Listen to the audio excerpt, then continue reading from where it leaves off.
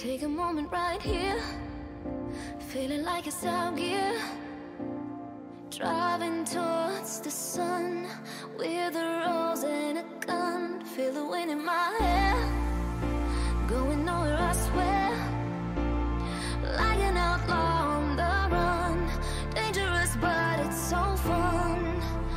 Running, running, no. Hold on, don't let go. Running, running, no. Keep running.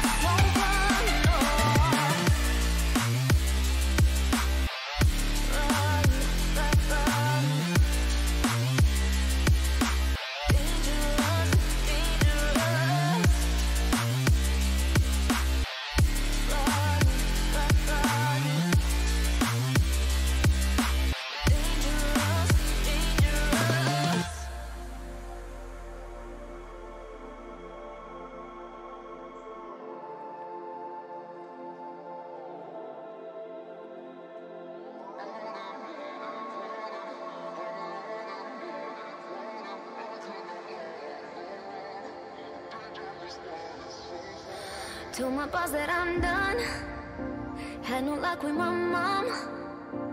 Say, what will you do with your life? You know it's hard to survive. A cigar in my mouth, maybe guilty but proud.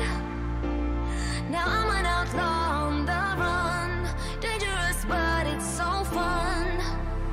Running, running, no. Hold on, don't let go. Running, running, no. Keep running.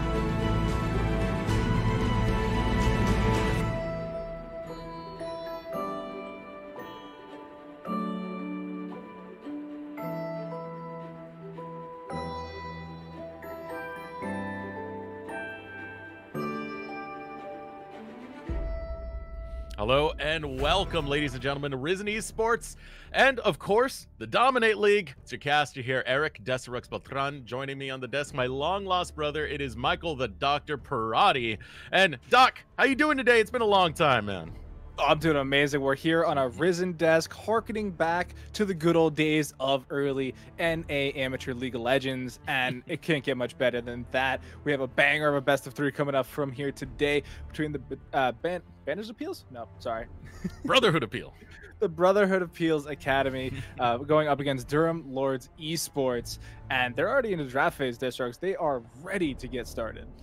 Yeah, ban's already coming out. A lot of attention towards that jungle pool, as well as the top lane. Kha'Zix and Udyr taking off the map, as well as Camille and Renekton. So top side focus for both of these squads thus far. Yeah, I mean, the Renekton just simply makes sense. It's the top laner here for BOP, 91 games played already this season with a 55% win rate. That is definitely not something you want to be dealing with right now in, this top carry type of, world we live in right now. So definitely get that out of here. Follow it up with a couple jungle bans like the Udyr and the Kha'Zix, and just kind of force something a little bit more uncomfortable out of the pick here. So it's a good thing. It means the Brotherhood have done their homework, which they need to. This is an undefeated team coming in with DLE going 2-0, not even losing a single game within their series thus far. Brotherhood, however, 1-1 apiece. The first lock is going to be the Kai'Sa going with the ADC role.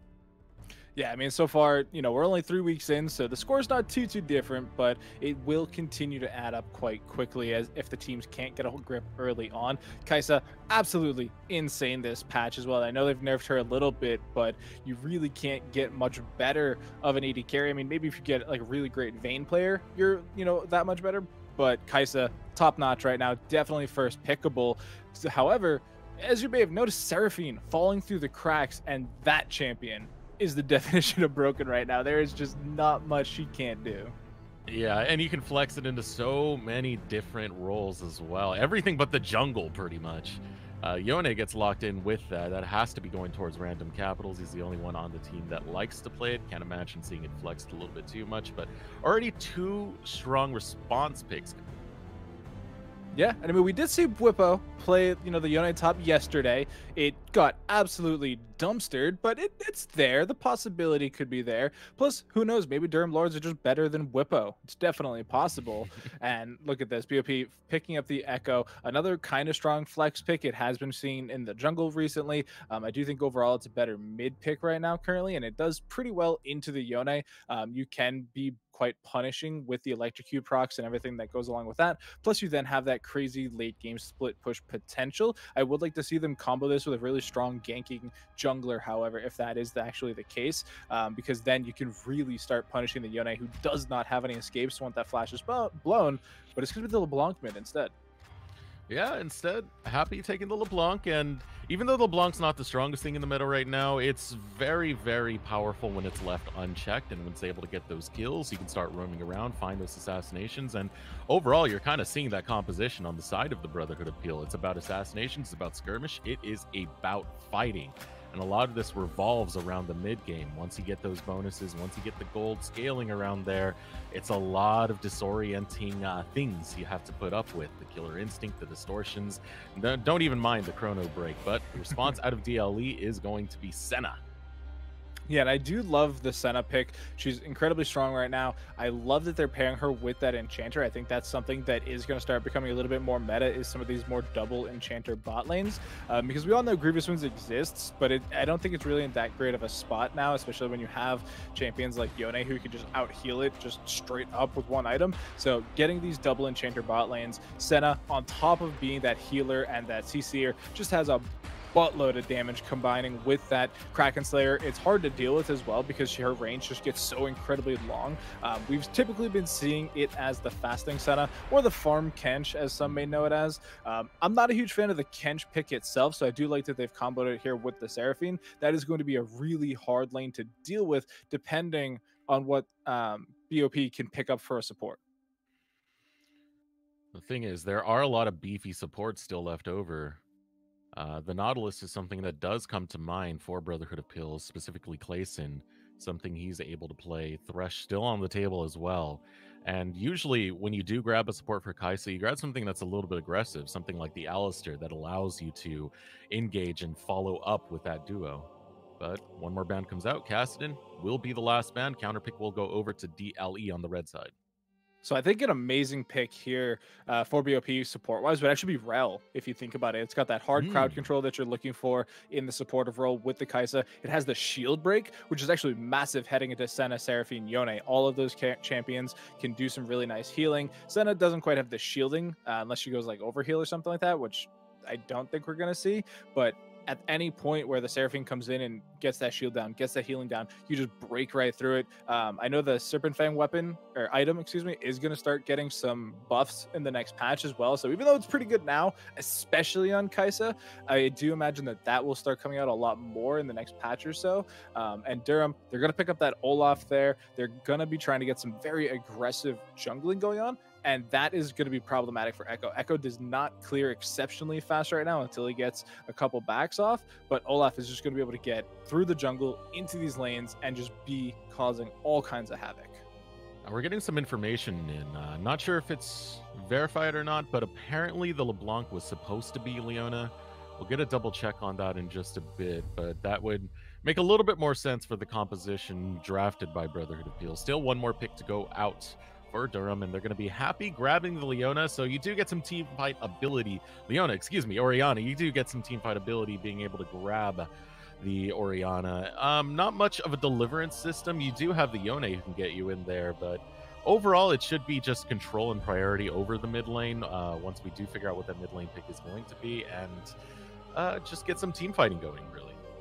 Yeah, this is actually just overall a really kind of crazy draft from both sides, because if the LeBlanc is the Leo pick, which I did see it was in chat for a second, then it means that the full composition for BOP here is going to be Malphite top, Echo jungle, Tristana mid, and then Kaisa Leona bottom lane, which is really strong. It's a bit different because Echo, like I said, he's in the jungle, not his best position in my opinion, but it does create some lots of misdirection and things like that could be kind of problematic to deal with. They have a really strong team fight composition with the double 80 carries plus the double hard engages of the Malphite and the Leona. So it's a pretty strong composition all said and done. I think the jungler could be stronger, but I don't want to harp on that too much. Whereas looking over the side of Durham, they have Yone top, Olaf jungle, Orianna mid, Senna Seraphine bottom lane, which That is chaotic. There is so much going on there. I mean, I talked about Whoopo's Yone top yesterday into tank Gragas. It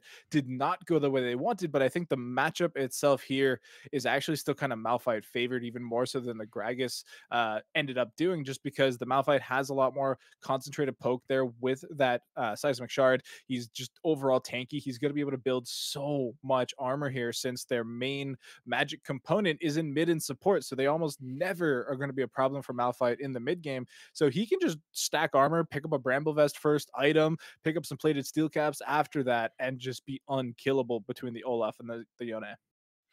But the thing is, for DLE, if they are able to get some priority early, it works really well for the Olaf. Olaf has great neutral objective control. He just needs the priority from his lanes to be able to do that. That being said, though, it's kind of a tricky spot for him because you want that control to be over towards the bot side where you can get those early drakes and start cashing in on those early, but it's more top side oriented if you are looking at DLE's composition. The Seraphine Senna, of course, like it's a strong duo and all, but it's still against a Kaisa Leona, which is going to be looking to engage and go hard the moment they're able to get level 2.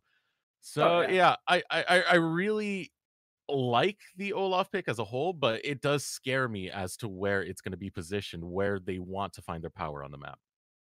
Yeah, and part of the problem here is, like you said, the priority in these, upper half of the lanes can be kind of skewed. Orianna, great wave clear, the dissonance, command attack, great stuff there, allowing her to roam constantly. But they picked it into a Tristana, surprisingly enough. Is going to have that explosive shot, is going to be able to pick up a ton of attack speed early on, and that is hard push. Like everybody who's ever played Tristana on the bot lane knows how hard pushing the Tristana can be and how bonkers she is at taking those towers. So there is going to be a very big battle there for priority. And Tristana is incredibly safe too, having that rocket jump, able to get out of danger as soon as the Olaf comes in. And because of the way Olaf Orianna work, the only way for them to interrupt the rocket jump is with a perfectly timed shockwave. So I do fear for the Orianna there, Famous, who is going to have their work cut out for them to try and push the wave in and assist the Olaf. And top lane is just so interesting to me because I have an idea of how it's supposed to go in my head, and it's up to Sheepman and Atiz to really make that happen.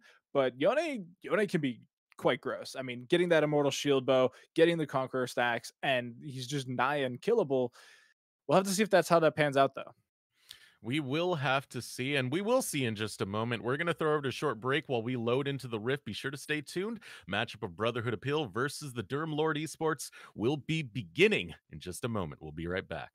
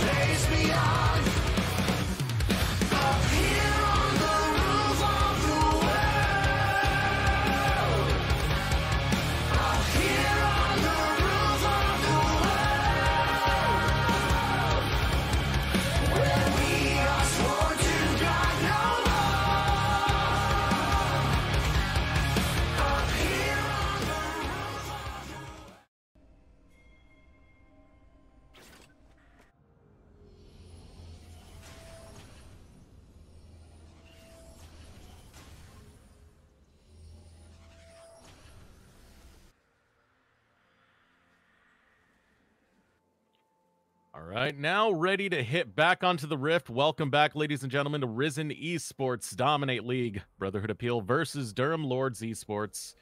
And very simple start right here, just dividing the Rift, but getting into these compositions. I gotta like the mid game for Brotherhood because it is a lot of skirmish once you do have that Leona.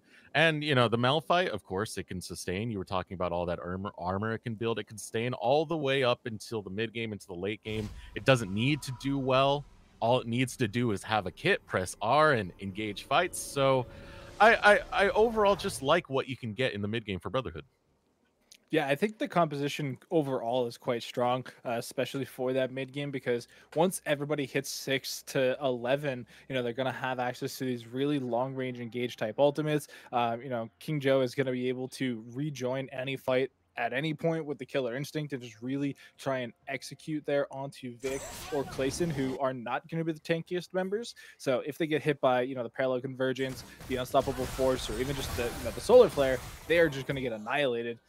And it's already kind of starting. I do love the amount of damage that just came out of King Joe there with the Halo Blades. Yeah, an instant trade coming in from King Joe. Knowing what that champion can bring once he's able to bring it. And you can already see the trades coming in once again. But this time, Joe, not realizing his range. He will get punished for just that, falling to just about 200 health after a great little start.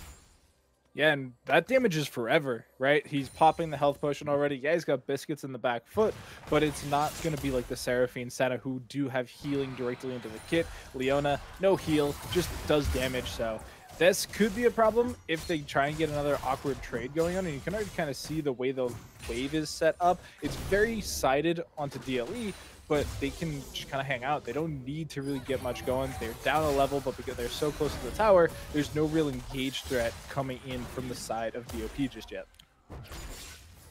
One thing I'd be worried about if you are DLE, if you are a DLE fan more like, is watching the pathing that's coming out of Hectic. He is going from his red buff to his blue side. And with that, that means he'll be going for that bottom side scuttle. And you're seeing the priority come out of Bop. They have it in the mid lane. They have it in the bot lane. If he does try and contest for that scuttle, those lanes can react to Hectic before Hectic's allies can back him up. So you can be in a tough spot here if he's not quick enough. Yeah, you know, we're looking at this mid lane a little bit where, you know, you already saw the jump in there from random capitals, and it does a lot of damage, right? It's this level 2 Tristana. He's going to be able to join quite nicely, as we do see a bit of an engage. Yeah, Zenith Blade comes out. You do get the stun, but he can't get close enough for the stun of his own on the Echo. So returning fire will be the bot lane of DLE as they get the better of that trade off a gank that was initiated from Duracos. Yeah, being able to snare up the Echo there, even though the parallel convergence is a bit short, still means you don't get any of that damage. You know, the Dark Harvest stacks will eventually become a thing. So great stuff there from the bottom lane of DLE, staying safe. They do get a ton of damage back too, which is continuing to stack up, continuing to add up. And BOP, you know, they are going to have to try and push this out at some point. But with the way the wave is, they are a prime target for the jungler who they don't know where it is. Speaking of, Hectic over towards the top side will get spotted out by a ward, so Sheepman can keep himself safe. And Hectic will be forced to try and find another lane to gank, and he's going from lane to lane. He's happy to head over towards the mid lane now as he sets up a 10 over there, but you can see the wiser to it is going to be random capitals. He's farming towards the bottom side of his lane and does have the rocket jump if he needs to get to safety. Yeah, so the junglers split the crabs. One gets top, one gets bottom. They do go for their first backs afterwards. Echo is kind of hanging out in this bottom bush, really trying to get this wave shoved in so that his bottom lane can go for a safe back and can actually, you know, not worry about getting frozen on too hard. But it's just not going to pan out that way. The freeze coming in so far is really nice. Still trying so hard to find this engage, but it's kind of backfiring now. The double snare goes through and the health bars get lower for this bot lane of BOP.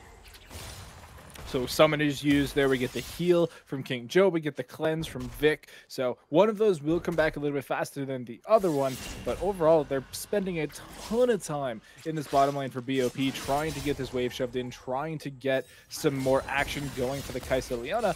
And so far, you know, DLE, Clayson, and Vic have done an amazing job of just staying safe, you know, surviving the pressure that's coming their way. And, you know, they are going for this fasting Senna support, basically, essentially. And we're just seeing a CS advantage from the Seraphine, who's, you know, 33 CS to 27 there onto King Joe. So that could become a problem if that continues. But are we going to continue to see BOP stay this aggressive? And we should get a flash ignite in the mid lane. Are we going to continue to see random capitals going off cooldown with these rocket jumps onto Famous, forcing Famous to back off and even take the recall? He's going to have to use the teleport to get back into lane to not lose too much, but you were talking about it in Champ Select, Doc. This is the perma pushing that Tristana can bring, and now starting to cash in on those plates. Yep, a little bit of trading going down there, and the Tristana is actually kind of nutty in, you know, one sense, because it is going to continuously perma push this Orianna all the way into the tower, and the Halo Blades so far has done an amazing job proccing those explosive charges and doing a ton of damage. And Famous, this was their pick, right? Like, they had full counter.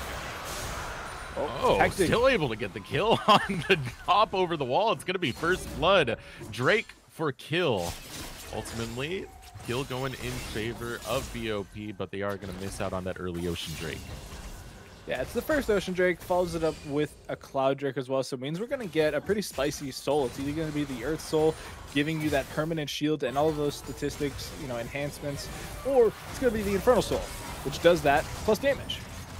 Here comes the Zenith Blade, looking to get the engage onto Vic, but King Joe's a little bit too far back. He's not able to get in the damage that he needs to make this successful, but Derikos might be able to. Gets rooted once again. Orange is now under the tower, still unable to get the kill, and falls to Vic. What a shame. Tried so hard to find it. Gets found instead. A kill going over to DLE. Meatball trying so hard to get something done here, and just the stickiness of the Leona is outweighed by the survivability of the Senna Seraphine. So many shields, so many heals, and once again we see Derikos try to get in and try and get something done, and he's just instantly snared off the bat and isn't able to come anywhere near the bottom lane. And as an assassin, that is heartbreaking. They have the first blood gold, so they have that 400 in their back pocket, but is it going to be enough for them to carry off of for the next couple minutes? Because they need to start impacting these lanes in a meaningful fashion. Like random capitals, always going to be pushing, so you can't gank that lane. You can try and gank top with Sheepman now having the ultimate. You know, Yone doesn't have an escape outside of Splash, but because there's been no pressure in the top lane, he still has it. He hasn't had to blow it early in any attempt. So any time Derikos tries to look top, he's going to get the flash out, and if they get a kill, great. If not, they'll have to redo it again, this time probably with a little bit of interference from Hectic as well. If you really want to guarantee one of these ganks, you're trying to roam the Leona. Leona should be roaming over towards that top side. Yone can be very susceptible to it, but more specifically, there's a Malphite there. Malphite presses R, Malphite find gank, Malphite find tower dive. Of course, Echo can bring a lot of damage to that, so I feel like a rotation could be the play you really need if you are BOP, but instead, they're just happy going for neutrals for the time being. Derikos is going to start up that Rift Herald and be able to get that with some assistance from random capitals. Let's see if they go for a rotation towards this top side and give Sheepman some help. I would love that, because you do have that parallel convergence. You have, you know, the Tristana damage on top of that unstoppable force. It's very doable, especially with the current build from Atiz. You know, it's just the Berserker Greaves, no sustain, doesn't have a Vamp Scepter or anything like that. So even if you don't kill him, you can force him away from the tower, drop that Herald, and, you know, get a ton of plates back on your side. whereas Sheepman is kind of getting bullied a little bit, but still ending up worse for wear. I do love the Leona idea as well. I think that would actually be great in the mid lane with Random Capitals, who does have, you know, the Quill is doing a ton of damage already onto Famous. So if you bring Sheepman down, you potentially give up a bit of an advantage in this mid lane, and you know, we're already seeing that CS advantage start to stack up. But if you kill Famous, if you give the kill to Random Capitals, they now become their carry position. And as long as they don't get hit by the Fate Unsealed, they can actually get something done. We've kind of seen this before. Orange Meatball still going for the engage on the bot side, but High Vic will grab the kill, no problem whatsoever. A 3-on-1. Orange Meatball has to start really considering these engages and considering where other members are on the map. It's really kind of feeding the best case scenario for DLE as well. You have the fasting Senna, so they're not picking up the farm itself. They're going more for the souls, and yet they're being gifted these kills. So they're getting gold in other ways. They're still stacking their souls up as much as possible, and they do get the heal out. Yeah, play in the bot lane now. Derico's trying to find this gank. Orange Meatballs will be able to show up on the later half of it as Vic starts to run low. Sub 100 health gets caught in a shutdown over to Derico. Solar Flare finds its mark onto Clayson. Will it be enough to get the kill on the Clayson? Random Capital says yes as he rocket jumps in and scores it. 2 kills going over to BOP.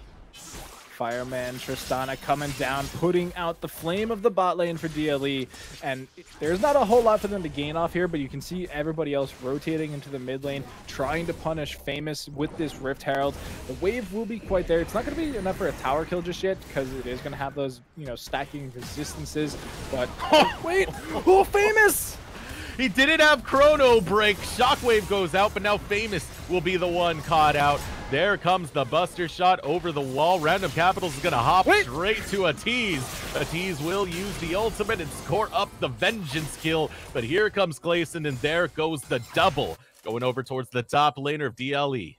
We're talking about best case scenario for bottom lane and DLE. They just got best case scenario for the top laner too. How can you give over 2 free kills to a Yone who already has this 30 CS advantage almost over your top laner? The guy is going to be nigh unstoppable very soon. Already 2 components of that Immortal Sword Bow completed. Once you get that, the fleet footwork, they're just going to be able to hang out in this lane all day long. Look at this. There's a Bramble Vest on Sheepman, and Atiz just doesn't care. He doesn't care, but someone who might is Derikos, who's walking up here knowing that Atiz got 2 kills. He wants to make him pay for it. Shut down Derikos, scoring some bank of his own.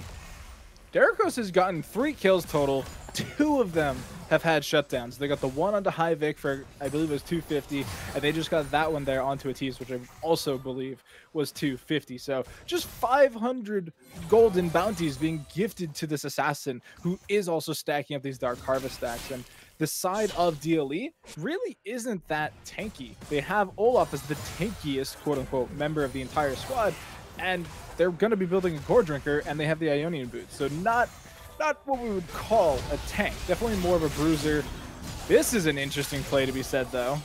Yeah, a lot of attention on this top side. Going for the dive. Derikos will have a long way to get out of this, but nope. It's a slippery boy. It's an Echo. Just dash over the wall, and he finds the quick escape. But look at this mid lane tower. Random Capital trying to find the first brick of the game, and with no one there to give any assistance to Famous, Random Capitals will grab first brick.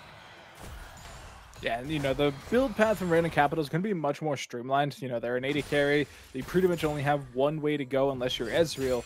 Whereas if you look over to Famous, they have just a complete charcuterie board of items. They have to be so mixed up here because they need to get the tier, to get the mana. They need the Forbidden Tome to build it into their Mythic. Plus, they need a Seeker's Arm Guard just to stay alive in this lane. So it will be a minute before the Orianna fully comes online. Whereas with this Mythic already being completed by Random Capital, they are ready to just run around the map now. Gank in the top lane, gets the stun. Atiz trying to find the outplay, but doesn't have enough damage just yet. Still gets a lot of it onto Derikos, but one more Hughes gonna find the mark and find the kill. But here is the Ragnarok as Hectic joining the fray on the top side, getting the health bars lower and lower. Finds 1 kill, wants to make it number 2.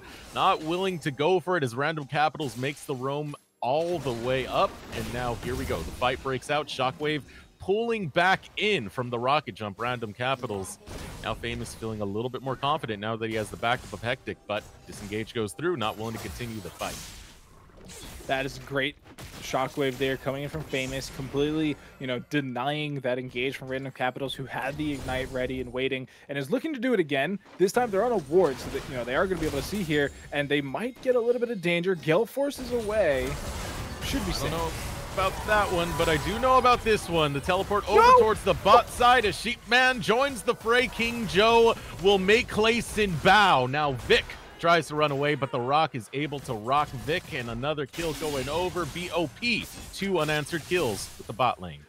So that play worked, okay? And I know that that's a very thick wall, but you just saw a Malphite faceplant the Unstoppable Force right into the wall. That is something I've never seen before. I didn't realize the wall was quite that, dummy thick. And so now, yes, it's 2 unanswered kills, but what more can they get out of it? They're getting some tower pressure down in the bot lane. Mid-tier 1's already gone, so they're just going to be shoving this wave in for a tease to collect. And now, second Dragon's already gone to DLE. If they get this next one, which it is the Earth Drake, it is going to be the Earth Soul potential. And for them, that has a ton to their composition because it makes their squishy members less squishy. You get the bonuses and the resistances, plus you get that forever shield. If BOP stop it though and just get 4 Earth Dragons in a row, they're literally unkillable. They have the armor of the Leona, the armor of the Malphite, plus the shield onto Tristana and Kai'Sa, who will have lifesteal. There's no shot they ever die from that point forward. Just thinking about the Malphite with that alone, that's enough for me. You've seen what happens when Malphites get super fed. They're able to build a lot of armor. They get unholy levels of stats. It is something to salivate over to continue that with 3 Mountain Drakes, 4 Mountain Drakes even. Yeah, now and DLE it starts here. Yeah, starts here. 30 seconds left on this dragon. Tons of warding being cleared out here. I do love that Orange is actually hanging out with the buddy system this time, is getting, Derricos, the most fed member of the team, to join them and hold hands through these potentially dark and dangerous bush camps. So they do get full control here. This is where they can really start taking control, because if you look over to DLE, how are they supposed to check these bushes without Orianna there? How are they supposed to face check into an Echo Leona Malphite? A lot of this would be a battle of vision. If they're able to get some forward, then they start to become a threat, because face checking into the Seraphine is a very deadly thing to do. But now feeling confident in his DLE, they start posturing up towards the strike, and the engage is going to go out, trying to find the parallel convergence. Here comes the Unstoppable Force, and will clean up the back end. A double kill goes through as the Shockwave will find one mark, but Hectic, not long for this world, will fall to the triple now. King Joe is dominating as the dragon falls through, going over to BOP. A net win for them with 2 unanswered kills, 3 unanswered kills on top of a Drake. Sheepman won that whole fight with 1 ultimate, completely making up for the faceplant earlier. Landed perfectly onto the backline of DLE. You got the Seraphine and the Senna, the primest of prime targets here, who are doing all the shielding, doing all the healing.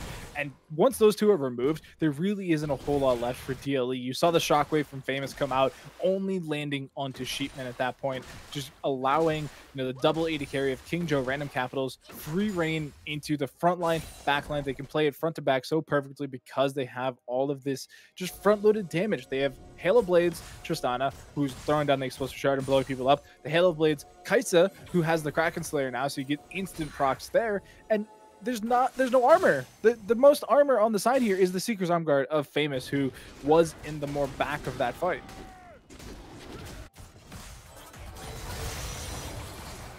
Now sitting up for a tower over towards the bottom side as well as the top side. They're just shoving in these lanes, DLE.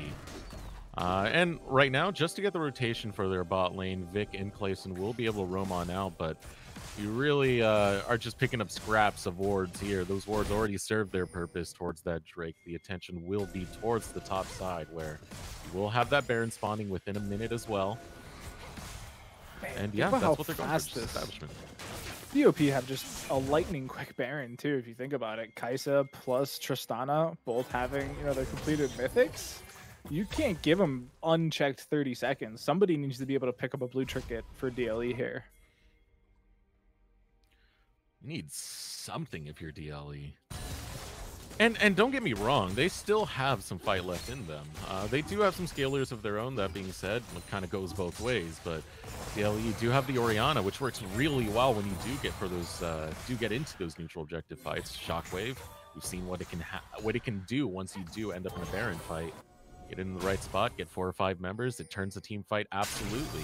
What combos well with that? The Seraphine as well. Yeah, we've all seen those, one magic shockwaves take over a whole game and completely upend it. So right now, DLE is just kind of farming for this next big objective, which whether it's the Baron sneakily or if it is going to be this dragon in 2.5 minutes, they have to take these next couple minutes, get as farmed and as fed as possible, and Famous. Yeah, the engage. Shockwave goes out. Here's the Solar Flare. Gonna whiff. Famous is able to slip on by. Now trying to get some revenge. It's gonna be a tease as he's able to grab one underneath the tower. Goes after Orange Meatball. Can't find it just yet, but the cavalry has arrived. Hectic and Clayson will join, and a tease will still grab the kill on the back end of it. Able to punish that tower dive coming out of BOP. That was huge gold advantage for RTs. You got another absolutely massive shutdown coming in there from killing Jericho's. The kill on Orange Meatball just makes it so this is a safe Baron, and it's melted. It's completely gone. Kraken Slayer Kaisa plus the Shield Bow, Infinity Edge, a tease, 2 items now on the Yone, and everything we were kind of building up for BOP just gets slapped out of their hands and picked up again by DLE. DLE are bringing it back. Even though they lost that last fight, they're able to find the misstep of BOP and punish it through that. It's something you got to be careful of. Don't let that hubris get the best of you. Something that can be said for the bot lane right now. As you can see, Sheepman going after that tower, but he's going to face 5 members of DLE. There's a lot to run away from, and the Unstoppable Force will be able to cover some ground, but an axe finds its mark, gets the slow, and that's going to be a chain of axes to go through, but you won't find the second one. Sheepman will be able to walk away, but that was a lot committed to the bot lane. All 5 members, look at the top lane, look at the mid lane, BOP are responding. Yeah, they're going to lose a lot here, whether, they take the tier 2s as well. They very well can. Ultimate comes out, but it's going to be popped. The chrono break to try and find some safety. If you're Derikos, Ragnarok goes through over the wall. Derikos will use the blast plant and be able to escape just barely. The siege continues out of DLE, though. They're going for the bot lane inhibitor, but continue to look at their base. There's still a siege going on. Now it's starting to thwart them, though, because there's 4 members in this base, there's 4 members wailing away, and there's an exposed inhibitor. BOP are losing more than they thought they would. RT's lost a ton of damage, or a ton of HP, excuse me, diving that tier 2 tower, but the Immortal Shield Bow plus the Fleet Footwork, they're able to heal it all back up to 100%, plus the Seraphine helps a little bit as well. Now they're trying to fall away. They lost both tier 2s top and mid, so overall it was a trade of 3 towers for 2. I don't know if that's exactly worth it. If they pick up the dragon here, it's great because it puts them onto that soul point. They do secure it. They only need 1 more for that forever shield, so it became worth it. But losing 3-2 on towers when you have the Baron, that's a tough pill to swallow. Yeah, that's a lot of gold going back over to BOP. I believe about like 2K was separated, a little bit more than this, somewhere between 3 and 4, and now it's just getting slowly shrunk back down. BOP, they're fighting their way back in it. They're being very careful with it now. But you can't have any more missteps. This is getting at the critical point of the game where the composition of DLE, they just need 1 big team fight and they can run away. Yeah, and they have the tools to do it. I mean, Senna is pretty good at melting these towers currently with that Kraken Slayer. Yone obviously going to melt through them. Orianna, great as well. And I think Orianna right now is kind of falling back into a bit more of a supportive role with the Seraphine just to make sure that Atiz can stay alive and do this. Whoa! The Wombo was beautiful. The bot lane is gone. Now you only have random capitals to really bring the damage here to try and defend and try and bring the wave clear, but he's all the way in the bot lane taking a recall right now. This base is completely exposed. Yeah, they're going to get 2 inhibitors easily here. The mid one all ready to break through the tower, but the bottom one, they already did the hard work. Now they get to take the easy profit coming on through. And Desert, you brought it up in Champion Select. You said the only ball delivery right here is the Yone, and you can't ask for anything better. Fate Unsealed catching the 2 members of the bottom lane, and between the damage from the Yone plus that Shockwave just instantly melted, and you gained more than you did with the Baron just off of those 2 kills. That was so beautiful, so pristine, and it puts DLE in a spot where they're just looking to put in that final nail. That nail will be over in the top lane. As you can see, already the recalls come in, those final purchases, and they're sending every single member towards that top side. They're going to take control of it. They've already cleared out the jungle, so they're denying resources. They're doing everything right at this later half of the game. And the timing here is almost perfect. Like, I don't know if you could even plan this any better. Baron is in a minute and a half now that they only have the top lane to worry about, so they can shove this lane out, go for vision, take over the couple bushes here to make sure they're not face checking into anything, and then just fall away on the Baron. Run, Hectic, run. Ragnarok's going to be used. A tease jumps in, but instantly able to slither on out. And now Clayson's going to join the fight, dodging away. King Joe will use Killer Instinct and pick up 1 kill to start off this fight. Now the Zenith play back in as a tease is able to find random capitals, but there is another double knockup. A tease is making it look easy as he cleans house. The double kill goes through, only Sheepman remains. This is going to be victory for DLE. Who needs Baron? Just kill the entire enemy team. And I thought that was doomed. I saw Clayson coming up completely solo, no buddy system whatsoever. Derricos just melts them through, and I thought that was kind of a done message there where they lose the game, but you know, they fall back. He's once again carrying them through that team fight, and it works out so beautifully. There's too much damage, too much healing onto this Yone, and they even have grievous wounds on the side of BOP. You know, they have these Executioner's Callings, and it's just not enough. A tease, easy MVP of that whole map there, completely took it out and carried it, and top diff. Like, that's what that game broke down to. We need a lot of replays of what happened when King Joe and Orange Meatball just disappeared from the Rift one day. I'm going to put some missing posters all over the Rift because that was a beautiful wombo combo. The Shockwave with the Fate Sealed. Goodness gracious, Doc. I've never seen someone just disappear in a blink of an eye that quickly since the old League days of LeBlanc and just insta-bashing a single Sigil of Silence distortion. It was devastating for BOP. Yeah, I mean, I remember like the DFG LeBlanc days too. So, I mean, even that was quick comparatively to the days of old. So, I mean, heading into game number 2, because this is a best of 3, I don't think the draft from the Brotherhood of Peel Academy was that, you know, terrible. I think they played their bans very effectively. You know, taking out the Udyr and the Camille are almost necessary in this day and age. But they gave over Yone Seraphine, and I thought the Seraphine was going to be the problem here. But Atiz's Yone, you have to ban it. You just cannot allow that to come through again. And it's not just that, like the Yone in the top lane, yeah, sure, it looked great in the team fights, but if you watch the laning itself, look at the CS diff. It's almost a Flame Horizon. He controlled that lane. He dominated that lane, and Derricos could never do anything in that top side to alleviate that for Sheepman. So Atiz ran wild, plain and simple. Yeah, that is what you expect out of that, you know, carry top into tank matchup, whether it's a Camille, a Yone, Gnar, whatever you pick into that situation, you expect them to be the hard carry to carry you on through. And so now, do you focus all of your bans here onto the top lane? Like, do you drop the Galio ban for the Yone and try and, you know, bring the Galio into the second phase? Or do you try and go into a skill matchup? Do you counter the Yone with something like a Jax, or even just let the Camille ban slip through entirely? That feels a bit scary to me, but we'll have to see what the decision here from BOP is in game number 2. Yeah, there's a lot of decision making that has to be done for BOP when it comes to their draft and figuring out an answer to what DLE just brought. We're going to throw it over to a quick break. When we return, we'll get into game number 2 of the Brotherhood of Peel versus Durham Lord Esports.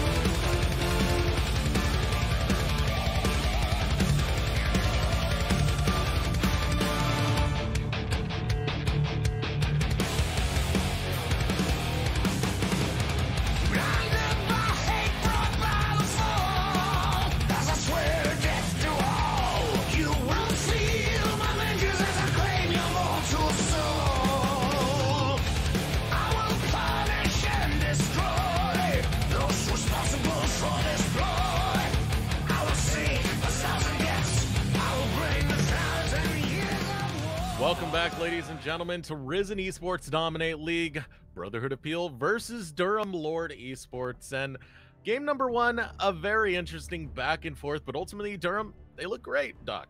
They look great. Yeah, I do think a lot of it came down to the top laner just having too much damage to deal with. But overall, they had some really great things coming out from most members. I mean, the weakest link so far, I think so far, has been that mid laner Famous, who had a bit of an oopsie just because they were in a rough lane. But Atiz and the bottom lane there of Vic and Clayson, they stayed strong. They kept their head in the games. They farmed up. They got their items. You know, even the bottom lane, they took so much pressure from Derricos on that Echo, and they still didn't give up any kills for the most part. They farmed away and were being able to carry into the later half of the game. So as we head to this draft phase once again, similar draft, or bans, excuse me. But this time they learned about the Seraphine. Yeah, that one's so, that's so weird to me. I don't think the Seraphine was the problem. They didn't learn about that. I really don't think the Seraphine was the problem. I think the Yone just opened up so many holes there into the BOP game line or gameplay that was my ban. Like, they dropped Camille for Seraphine, so maybe they're thinking pick Camille into Yone and have that be their skill matchup. It might be the case. And I could definitely see that being some shit. We're just vibing through this, man. Kaisa and Cho'Gath get grabbed, but one of the things I was gonna say is, like, one of the problems I was seeing was the fact that the Malphite was picked so late into the Yone. It almost felt like he was counter picking himself at the end of the day. You know, Malphite, you can get a lot of armor, but once you get punished, once they start camping that lane, and once you start dying a lot, all the armor doesn't mean anything if Yone has that massive of a gold lead. So they're going to try out the Cho'Gath this time. They're saying the Malphite wasn't working out. Let's just throw it over to the Cho. Yeah, and speaking about the direct lane opponent, they didn't win the game because they killed the Malphite. They won the game because they killed Vic and Clayson. Like, they had that wombo of the Yone Orianna. You kill the bottom lane, you get mid-bottom inhibitor for free. That blew the game wide open. So it doesn't means so much in the top lane island, because eventually that bridge will be built and you'll be able to interact with the mainland of mid and bot. I'm just hoping they have an idea of what they're doing here. Cho has been seen in competitive recently, if I remember correctly, but he's definitely a very, very odd one to see go through. Orianna gets locked in, so does Rengar, headed into the second phase of the draft. Ban's going to be Tristana, Alistair, and Hecarim. So not going to let the Tristana through, not going to let BOP be able to try the waters with that. Rel getting banned away, of course, a very aggressive support. Alistair matches that as well. Both of them work really well into Kaisa. Now we're into the pick, going over to BOP. So we still have the support here for BOP and Durham. I do imagine we will see a hook champion. You know, Leona's still available, Thresh and Blitzcrank and Nautilus all available as well. BOP have a really interesting draft once again. I kind of want to see the Cho'Gath go like the full glacial build. Like, if anybody remembers back before Mythics, when we would see like you know, Spooky Ghost and wasn't Everfrost, I can't remember, GLP water gun or whatever the heck that one was, and you just were annoying and slowing and using that to hit the rest of your composition. Right now Everfrost is crazy good. So I would love to see BOP Cho'Gath go for that. Go the glacial route, pick up an Everfrost. Maybe even the Frost Fire Fist, because that I believe should proc Glacial as well because of the way it works. I'm not 100% sure on that interaction, but I think that could be fun and kind of cheesy into the Yone. It might just be enough to take over that lane with a little bit of jungle support from the Rengar. I like how you had to stop about it for a second. Just the Frost Fire Fist. It's almost a tongue twister in its own right. Next pick's coming in. Swain gets locked in for Durham, as well as the Olaf, going back to the Olaf, and I don't blame him for it. It did have a pretty good effect when you consider how aggressive Hectic was able to be with the Olaf. He did dive in deep, knowing that his champion does have a lot of control early. So I like to see that pick, and it pretty much makes the top side the same exact thing as before, having that Olaf Yone combo. But ultimately, BOP are going to grab the Leona and choose that to round it off. It's not going to be the miss pick on the LeBlanc this time. We do have the Leona for sure.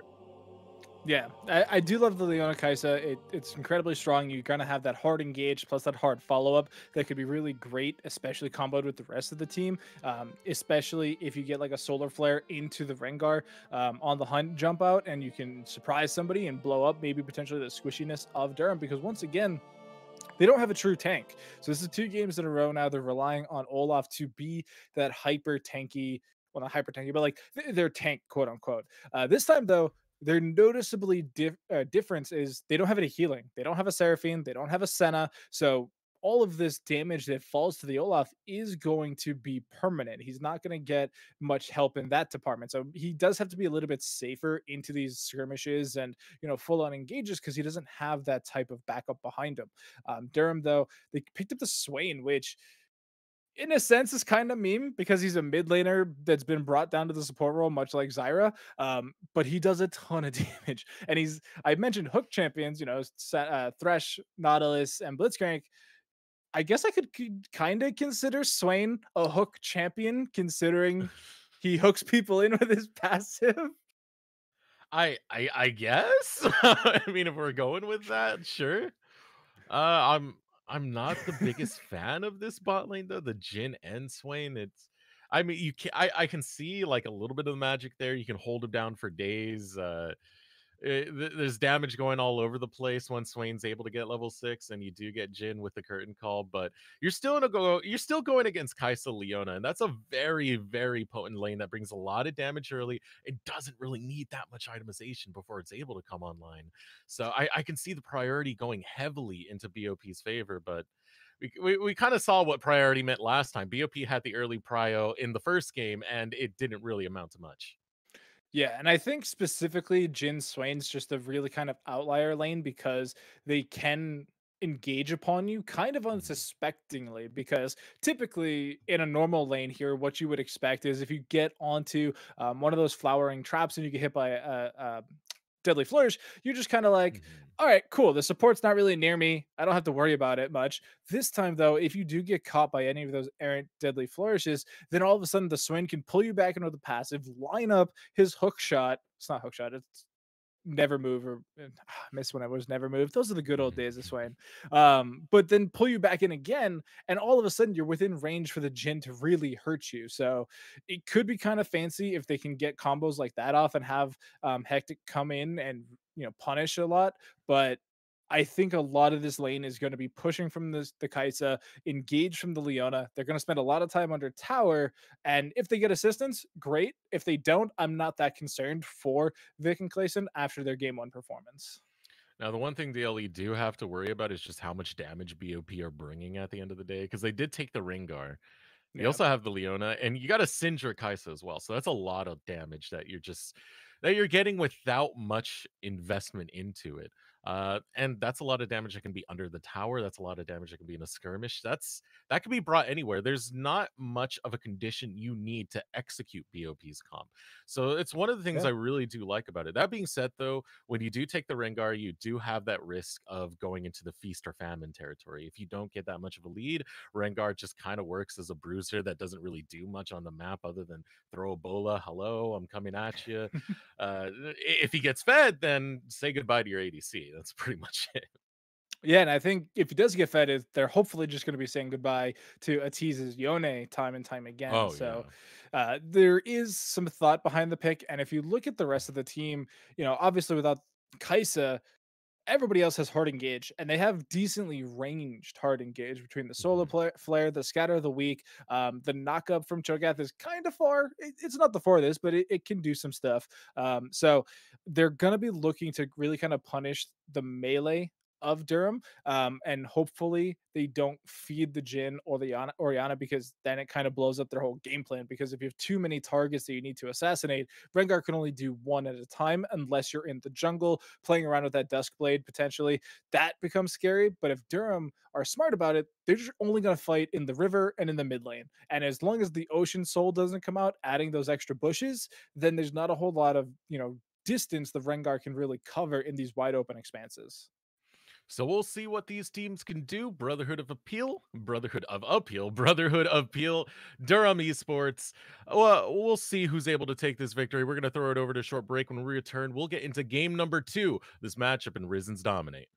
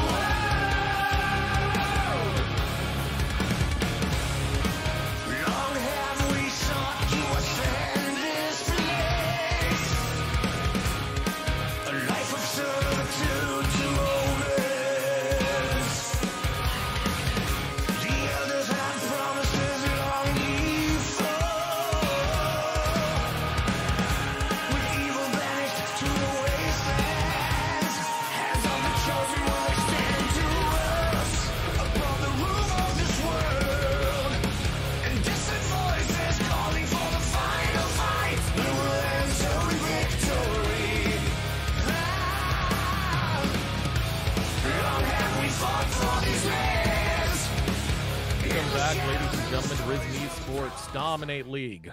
Brotherhood of Peel versus Durham Lords Esports.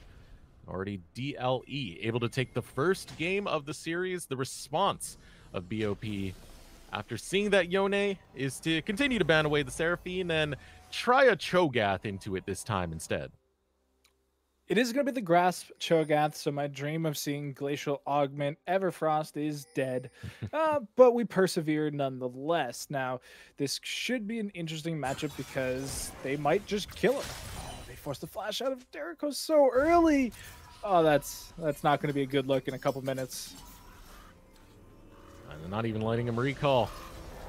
Sort of bullying him away, but he is the Rengar. You've taken something that's a little bit off the meta, so let's see if he can be a little bit slippery with it. That's one of the things about these champions that you don't see as much, is players will tend to kind of forget how to play against them. You know, usually in more experienced teams where they do have coaches and whatnot, they are able to punish that, and you know, you just have a system there that's able to get you in line to be able to take out some of these more punishing, weird, haphazard picks. But when you're in something just like this, you technically don't really have those resources as widely available to you. Yeah, I mean, so we do have, you know, NAPGs and stuff like that, as we do get a bit of an engage. Ooh, a lot of a bit of engage. Hi, Vic. Just loses almost the entirety of his health bar off of that little sneaky bush play from Orange Meatball and King Joe.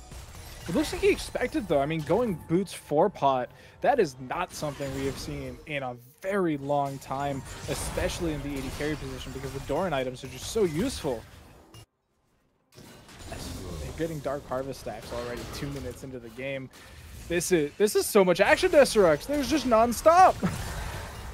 And this is one of the things I was kind of forgetting about the Swain is, at the end of the day, it's a ranged champion.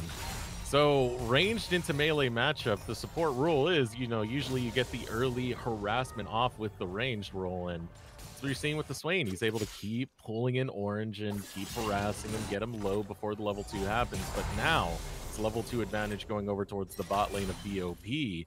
Now they're going to have some tools online, so let's see how this shapes up. Of course. Yeah. Both teams will be able to even out a little bit for now. Mid lane, Syndra Orianna's a tale as old as time, right? Like, we've seen this matchup since we've had both champions in the game.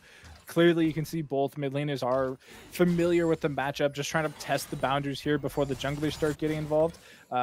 Speaking of which, it does look like both of them are going to be getting a full clear. Started on opposite side of the maps once again. And I wanted to bring up Derico specifically because this isn't an unknown pick for them. This isn't something they were kind of just feeling in draft. This is their second most played champion. What is a little bit worrying, though, is they only have a 48% win rate across solo queue with this champion, which is, I don't know if it's something I would bet my whole best of 3 on. You know, it's the pocket pick. You just run with it as Orange Meatball runs into Clayson, trying to hold him down so Derricos can get down to the bot lane. Shield Daybreak goes out. Still more damage onto Clayson. First blood will go to King Joe. So VOP, they get their footing, and they're able to find it early. Did cost them a lot, though. All sums gone from bot lane. Just swing away. Random Capital burns his flash, but hey, that's an easy gank done by Hectic this time.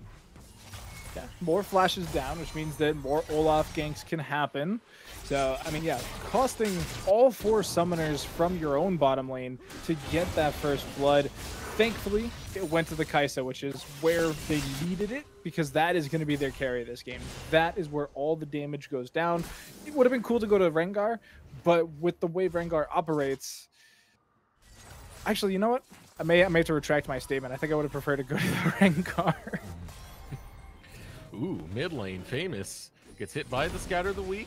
Orianna Ball goes out, and so does the Cinder one, forcing the flash out of Famous.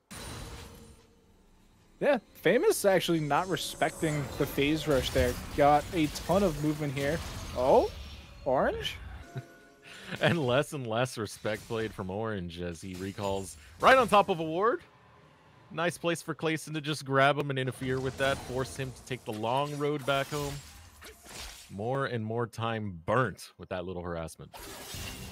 Yeah, just more time that it leaves King Joe by themselves in this 2v2 bottom lane, which could be kind of scary because of the crowd control that they have. You do have the first blood here. Level 6 is going to be coming in quite soon for everybody not named bottom lane. So we are going to see, you know, Sheepman be able to start stacking up these feasts, try and get to that big Cho'Gath level that we all know and love. We're going to be a little bit further away before we start seeing Thrill of the Hunt comes in from Rengar and stuff like that. But that is a very critical time frame for Rengar. That very first ultimate has to result in something, or else you're just putting yourself in an almost unescapable hole. We'll see how soon that level comes in. He's just barely hitting level 5, so he still needs quite a few camps before he's able to get that level 6.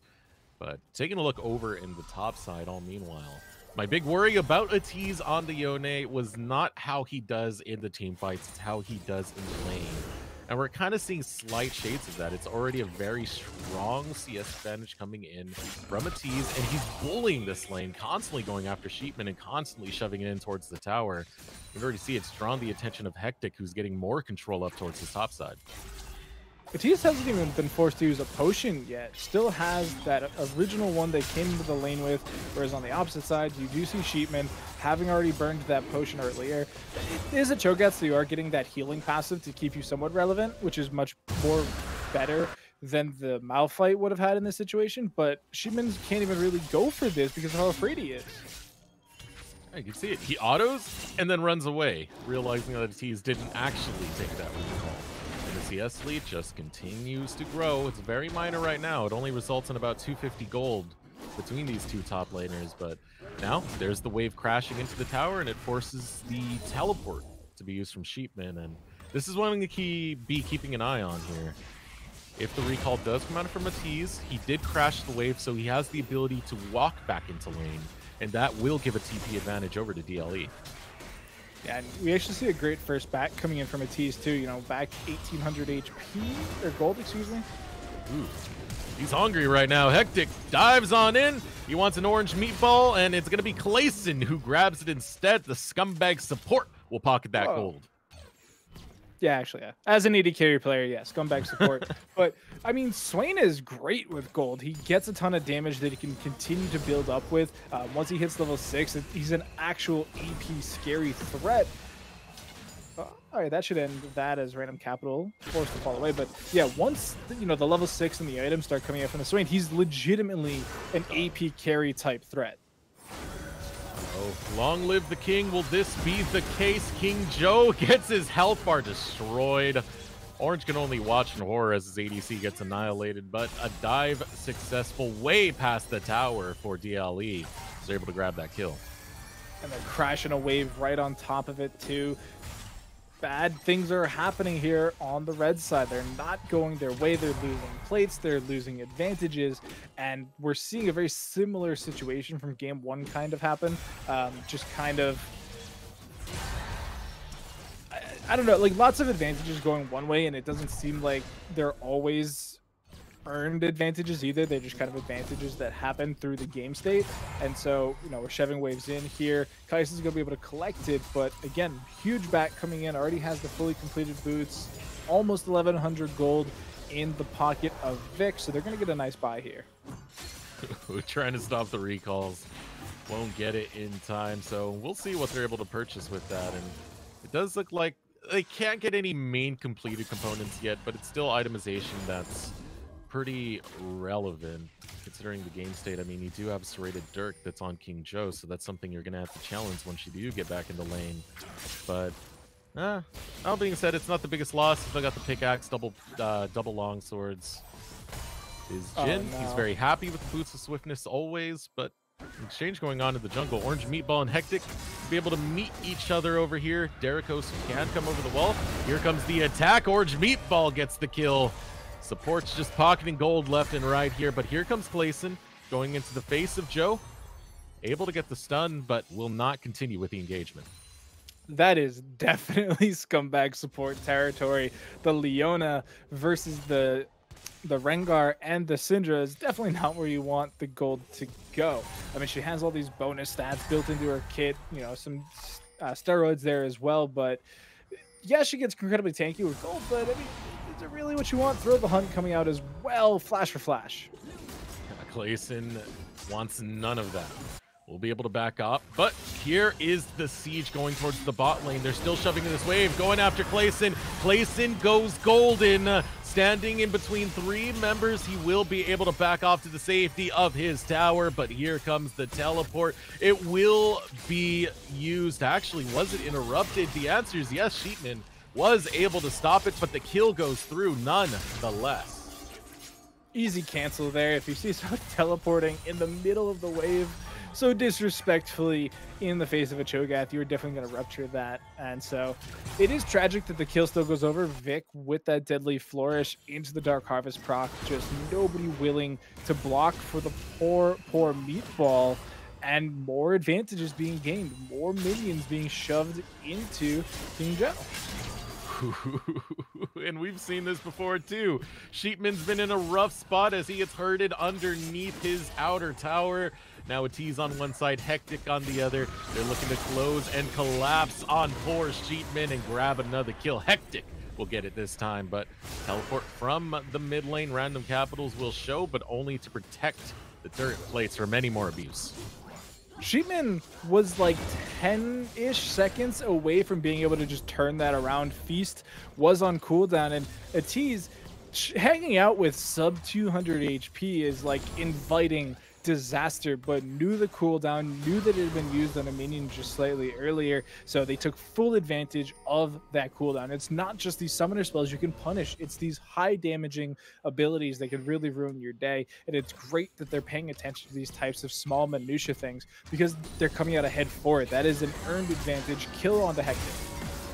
Ooh, and the shockwave comes out. It stops the hop from Derricos, so Famous gets to see another day. He doesn't get to see the Rengar in his face. He will see Shelly charging his tower.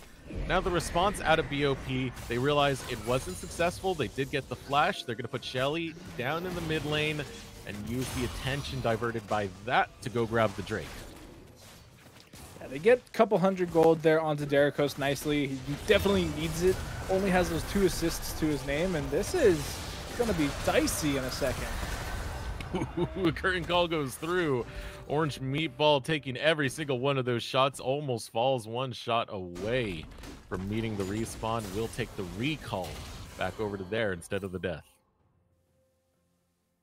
Yeah, they do get the dragon though, so very similar landscape to game number 1. They're able to get both dragons. They're able to really start moving things forward, and so, you know, as we head into the next couple minutes, it's going to start getting a little bit scarier for BOP, who do have this Rengar who's a bit anemic at this point. We have 1 Mythic across the entire team, and it's onto that top lane Cho'Gath. So it does appear to be the Turbo Chem Tank, you know, kind of similar to like that old freezing build from the Cho'Gaths, where they would use the movement speed ability to be able to get in and freeze everybody up. So gonna be trying to be that big beefy frontliner to either distract from the Rengar or to follow something up, whether it's the Rengar engage or the Syndra engage, and just be relevant. You know, it's not that Frostfire, which has the more armor, so Cho'Gath is setting themselves up for success, even though they're 40 CS down and a kill. Ooh, look at this bot lane. Derricos looking to set up for a gank. He's trying to find it onto Vic, and it's the ultimate's used by Clayson. Clayson tries to run diversion. It's not going to be enough to save Vic, as Vic will fall. Now the reckless swings coming through as the Ragnarok is popped. Here comes the shockwave to respond onto Sheepman, but knocked into the air is Famous. Derricos hopping back and forth from bush to claim the kill onto the mid lane. There comes the rupture, the knock up onto Clayson. Double kill going into the pocket of Joe as BOP are able to bop DLE. Everyone but a tease. Now they're focusing up on this bot lane tower. The kitty cat has earned their feast. Everything coming together there. Derricos getting a ton of gold. King Joe getting a ton of gold. Sheepman almost dying to a trap. Everything working out for them. BOP, just they finally get something going their way. They all teleport in. It's a very hectic fight. You saw Vic really try and get into the backline and try and get some, you know, counter damage on, and a perfectly timed exhaust there from Clayson trying to punish King Joe. Unfortunately for them, everybody else came together on the side of BOP. They used their crowd control. They allowed the Rengar free reign. Nobody stops the kitty cat from doing anything it wanted to do, and you see how much damage, even without a completed Mythic, you can get out of that champion. See Hectic there in the mid lane. It's kind of what we've seen from Hectic so far this entire series. He just wants to go in. He just wants to fight. Well, it's not going to find at that time. It will be running diversion off of Orange Meat. Now Hectic, realizing his team has lost quite a bit, they want to find something else on the map, so they're going to go after Shelly, sending almost the entire squad there. They are going to send the entire squad there. Vic will show up. And it's a lot committed to be able to grab this, but hey, there wasn't much else left on the map, so why not at this point? And it is second Herald, so you're not going to get any plates with this one. You are either going to have to secure the tower, or it's just going to end up being tower damage. So with the only remaining, or with the only tier 1 being down, being top lane, I do expect them to kind of focus towards that bot middle. Try and really take advantage of Vic with this completed Gale Force. Try and shove this wave in and, you know, force King Joe to respond, or try and punish random capitals, who on this Syndra is very susceptible to ganks. You know, Flash is available, but outside of that, no real escape there. You can combo it with the Swain to try and pull him back in and really punish him, and then try and finish off this bot tier 1. That's best case scenario, but for now they're going to be farming up. Dragons in a minute. This could be soul point for BOP, which is kind of scary if you're on the side of DLE. Yeah, and BOP already have some vision established. They're trying to get those deeper control wards. Hectic will be able to clear one of them out, but the lanes are getting shoved in. You do have mid lane going in favor of BOP as they head straight back for those wards, continue clearing them out as they wait for both Derricos and random capitals to head over towards that dragon side. That being said, Famous teleport on cooldown. This should be handily in favor of BOP if it does spawn in a timely enough manner, but nope. Famous will walk on down. He wants to join this fight. He wants to be there with the squad. Yeah, we're seeing Vic coming in from base as well. T is getting a little aggressive upon, but random capital so low. Solar Flare glows out, and there is the Zenith onto Clayson. Will take him down. T is now trying to survive, but Sheepman is a tanky boy and will eat him for breakfast. It's going to be a 2-for-1 exchange in favor of BOP thus far, but DLE are still holding the battle line. They're still standing nearby this Shrek, and King Joe will punish them for it, taking down the jungler. Shockwave goes out onto the opposing jungler, but here comes the Rupture looking to find it, and they will score it on to Vic, and they will be rewarded with the Drake. There's just too much crowd control on BOP for DLE to handle right now, and the biggest factor so far is the Feast being able to delete a Tease from the game. You know, even with that Immortal Shield bow, with all the healing there, if you get low enough, you just die. It's just a free insta-kill button after a certain point, and it's something that was so direly missing in game number 1 because a Tease at any point was able to heal up. There was nothing to chunk him out that last 10% of his HP bar. So now that they have that, these fights are actually a little bit more scary. A Tease needs to play them a little bit more conscious of that one ability, which kind of warps the whole game at this point, because you can use it to secure objectives, whether it's the dragons or the Baron. You know, your smite stealing capabilities for the side of Hectic are not the same they were in game 1. And look at how tanky he is already. He's got a ton of armor and 4 billion HP to deal with it on top of it. And he's trying to take down the big boy. Sheepman gets a good chunk of his health, knocks him down to about a third, only losing a third on his own. You can see how much of a threat a Tease is when he's into that side lane. I would actually kind of expect Sheepman to build up a Warmogs if you think about it, because this trade happened. They're both at a, like you said, at about losing a third HP. And Tease needs to hit minions to heal it back up. You know, the Conqueror this time, excuse me, plus the Immortal Shield bow, it's Omnivamp and Lifesteal and everything else. Here we go. Tease trying to find the engagement onto Sheepman. Sheepman forced to burn his flash as Hectic's going to join the fray, but only watch his top laner style on and chat all over Sheepman. A Tease is a beast. Warmogs would have helped. He would have been full HP. You wouldn't have had to worry about it. But yeah, I mean, situations like that, the Vamp is something you have to actively do, whereas the healing from the Warmogs or something similar would just be passive. You could have taken that original trade, hung out for a couple seconds, gotten all of that HP back, and that would be super vital to whittling down. Yes, Shogath has a ton of passive healing, but when you only are clearing a wave and a half of minions at a time, it's not enough to keep up with the Tease at this moment. And the Tease with that split push, as well as with the Rift Herald, going to get a lot of damage onto that tier 2 tower on the bot side. knocking it almost down. Only 32 health remains on it, Doc. Oh, so man. the Tease is doing a job. That's kind of tragic when you look at it. You're like, oh, the tower's going to fall. I'm fine to back away. I don't need to do one more auto attack. And then all of a sudden you never get the notification and you're just looking back like, what happened? Where did all the... There was a minion there. What happened to it? And you're just like, oh, man. A nice Stiff breeze would have took it down. Yeah. Yeah. But... All right, what do we got going on here? We got Dragon in just under 2.5. Boards being cleared out on both sides. As we take a look across both teams, we have Mythics completed fully across the board. Still waiting on boots from Famous. They went more for that magic resist. They're building that Verdant Barrier. Great item into magic compositions. Unfortunately for them, the only magic is random capitals, really. The Banshee's Veil, though, will help because it'll block the Solar Flare, it'll block the Scatter of the Weak, or even a Errant Rupture if that's the initiation. So that'll help in a sense for Famous, but what we need from them is another big Shockwave. We haven't seen that much from them this game. Now setting up to try and grab random capitals here. You got to be careful, though, because the Syndra can bring the fight right back, and here comes Derricos.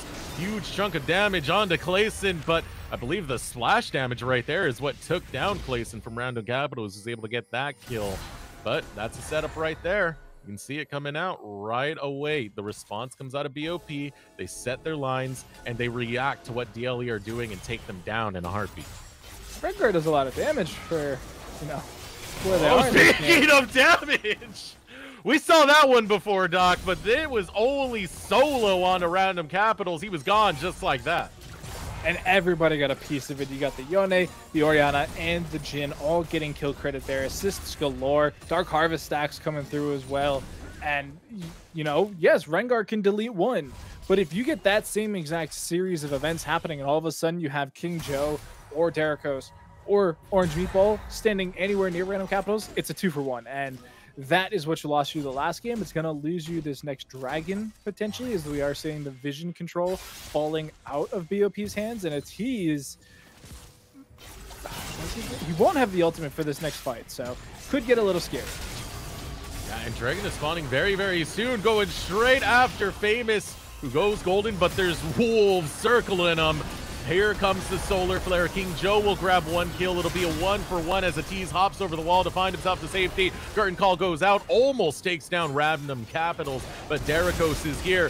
Derricos wants Atiz, and the Kitty Cat's gonna make a run for it once he realizes what Atiz is made out of. Atiz gets eaten out of nowhere by Sheepman. Now Vic on the run as Hectic runs in, but falls to King Joe. And there is the rupture, there is the kill, there is the ace, there is BOP making their stance on this map, trying to turn this into a series. Huge play from BOP, absolutely massive insanity from the Brotherhood of Peel, and they are rewarded handsomely for it. They kill everybody. They get the 4th dragon, actually. That was the Soul Dragon. I thought it was the 3rd. No, that is the 4th and final Earth Dragon. They now have the shielding forever for the rest of the game. It is a recoverable shield, so even if you lose a bad trade for a second, you'll get it right back. Plus, the double Earth Dragon means you do get the bonus resistances out of your tanky stats, which means Sheepman is a wall now, like so much tankier than the Malphite of last game, plus having that true damage execute on top of it. There is a tough ask for the rest of DLE to try and delete them from the game. And it also, more importantly, is he dead? He's dead. Yeah, he's very much dead, and Famous might be as well. King Joe just jumps on him and destroys him. 2 members down just like that. Clayson and Famous nowhere to be seen as BOP start up the Baron. And if you look at it, almost no damage came back from using both the Fate Unsealed and this Shockwave, and the shields are back, the healing is back, they're going for it. Oh, Atiz, you can't make it happen this time. You are not that far ahead. The rupture goes out onto Hectic, but the Kitty Cat's gonna have his way. Kaisa grabs the double kill, and this Baron is very much in the hands of DLE. Not DLE, excuse me, BOP. It's DLE falling in this fight. BOP are making up so much ground from their game number 1, and it almost looks like a completely different team. And the biggest difference has been not allowing a tease to just 1v9 these team fights. When you have this Cho'Gath and all of this other crowd control, being able to lay down on top of that one, feast or famine champion, there's not a lot of feasting there. A tease very low in the totem pole right now, 2, 3, and 1. Yes, they have a 56 CS advantage. Cool, great. They've seen gray screens so much more so far than Sheepman in that one death, and it is set up to continue being that way. They are going to get a little bit of damage done with that Baron buff recall, spend all of that gold they earned, because they earned a lot in a couple of series events, because they got that first fight at the Dragon, then the second fight at the Baron, then the Baron, and they are so far ahead now, 8k gold advantage. And you can see DLE just trying to clear out the wards. They're looking for any footing they can find, and Vision could be it, but here it is, BOP. They're setting up for the sieges. They want to close out this game. They want to close it out very, very soon. So, yeah, you can take the Vision over on the top side jungle, but BOP will reestablish it towards the bottom side, considering that, there's still inner towers available over there. There's not much value having that Vision on that top side. Not much value in the Yone either. I mean, they did all that, and they barely broke the shielding off of BOP, and so now they're going to be able to walk these minions in tower. Not long for this world, so BOP are in a fantastic position. This is almost,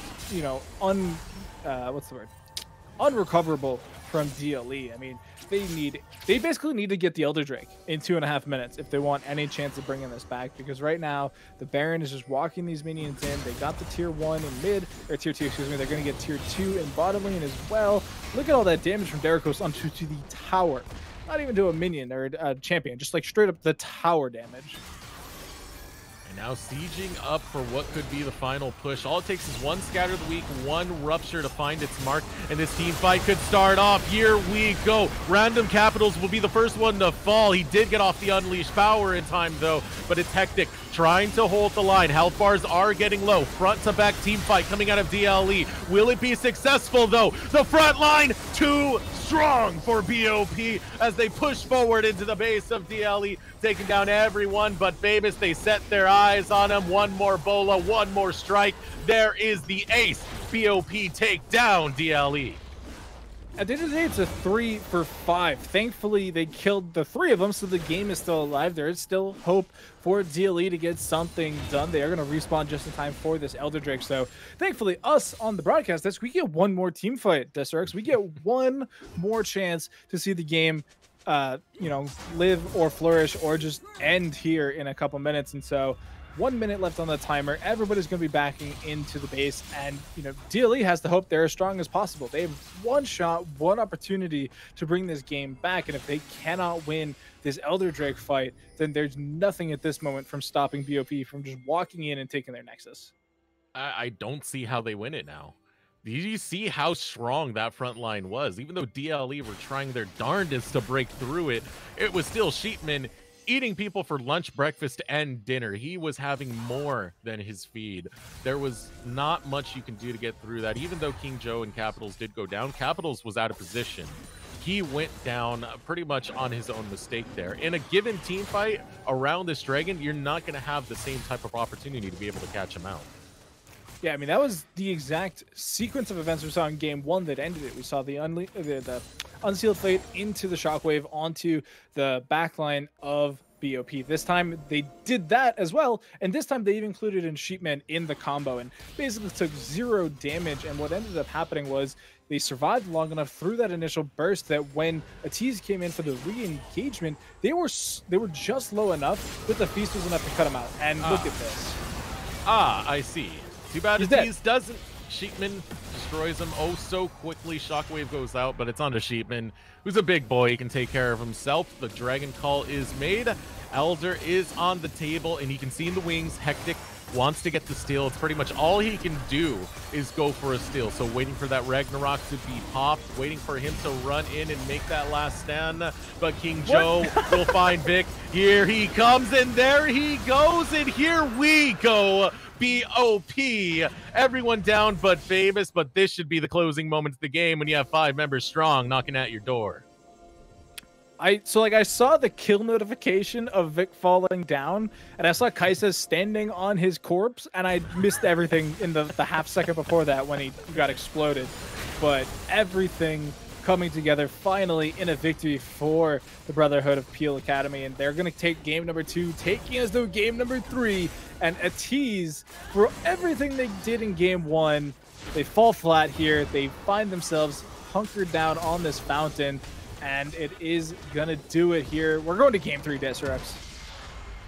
Game number 3. We have ourselves a series, and it's the first time that DLE have dropped a game in a series. That being said, small sample size. This is going to be series number 3, but it's got to feel good when you're Brotherhood Appeal and you just have that 1-1 apiece, and you're standing right at victory's door. Yeah, you only need to win one more. And so, we were kind of suspect about the draft here from BOP, but they definitely made it work. Once that Rengar got that one item, it did so much more productivity than the Echo at the same stage in game number 1. So I questioned it. I didn't believe in it. I'm definitely a believer now. And so I'm curious what DLE will adjust here into the game 3 draft, since they didn't adjust anything in game number 2. And when you're looking at this draft, the Cho'Gath was the biggest issue because it did everything the Malphite wanted to do and did it better. It is the cooler tank top laner. Yeah, and it survived against the Yone in that top lane much better than the Malphite did. That was the big thing right there, because the Yone, if it got ahead in lane, then you were going to see that lane start to impact everything else. They made sure to keep that quelled. They didn't give a tease that big opportunity to come in as strong as he did in game number 1. And from there, it was just control over the map. It was back and forth. It wasn't the cleanest game, but it did show that the Brotherhood of Appeal learned their lesson and could adapt their game plan, not just by banning it out, but by playing against it. We're also going to notice that, or I'm just noticing that King Joe secretly secured themselves a 15-10 scoreline. That's crazy because it didn't seem like they carry that game, but all of a sudden they're here with like a 13 KD. Like, that's insane. Yeah, that slipped by me. I'm going to be honest there. That is a cleanup crew if I've ever seen it, but it's kind of something you do want from your Kaisa. It's not to say that you don't want him doing like DPS or whatnot, because if you look at the damage charts, I mean, he earned his kills. That is for sure. But if the Kai'Sa's playing safe and racking him those last hits, well, the Kai'Sa's playing right. That's the way the Kaisa needs to be played. Well, at the end of the day, King Joe, you slid on by us. We were so taken back by Sheepman and Derricos really running the map that we didn't see that you were the one running the show. Yeah, so if you can do that in game number 3, it's definitely going to be another victory here for BOP, and it would hand DLE their first series loss, as we've already talked about. So that is a huge upset victory so far here in week number 3. So can they do it? I think it comes into draft 3 here, and maybe they have some more shenanigans waiting for us at the other end of it. Yeah, I feel like this is the most draft-based matchup I've ever seen between two squads. But speaking of draft, we got to go set up for that. So while we prepare for draft, we're going to throw it to a short break. When we return, we'll get into game number 3 of the Brotherhood of Peel versus Lord Durham's Esports.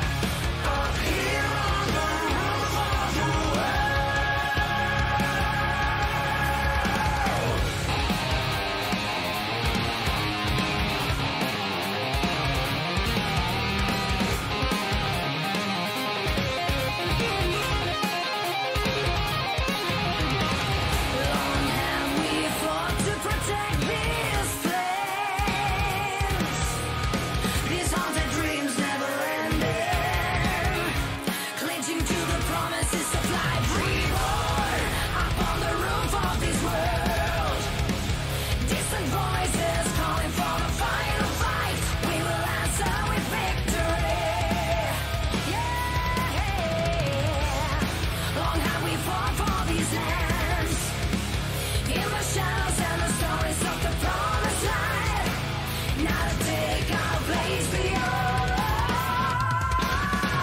You're on the roof of the world, in the cradle of the stones, where faithful winds cut to the bone, and there's no turning back.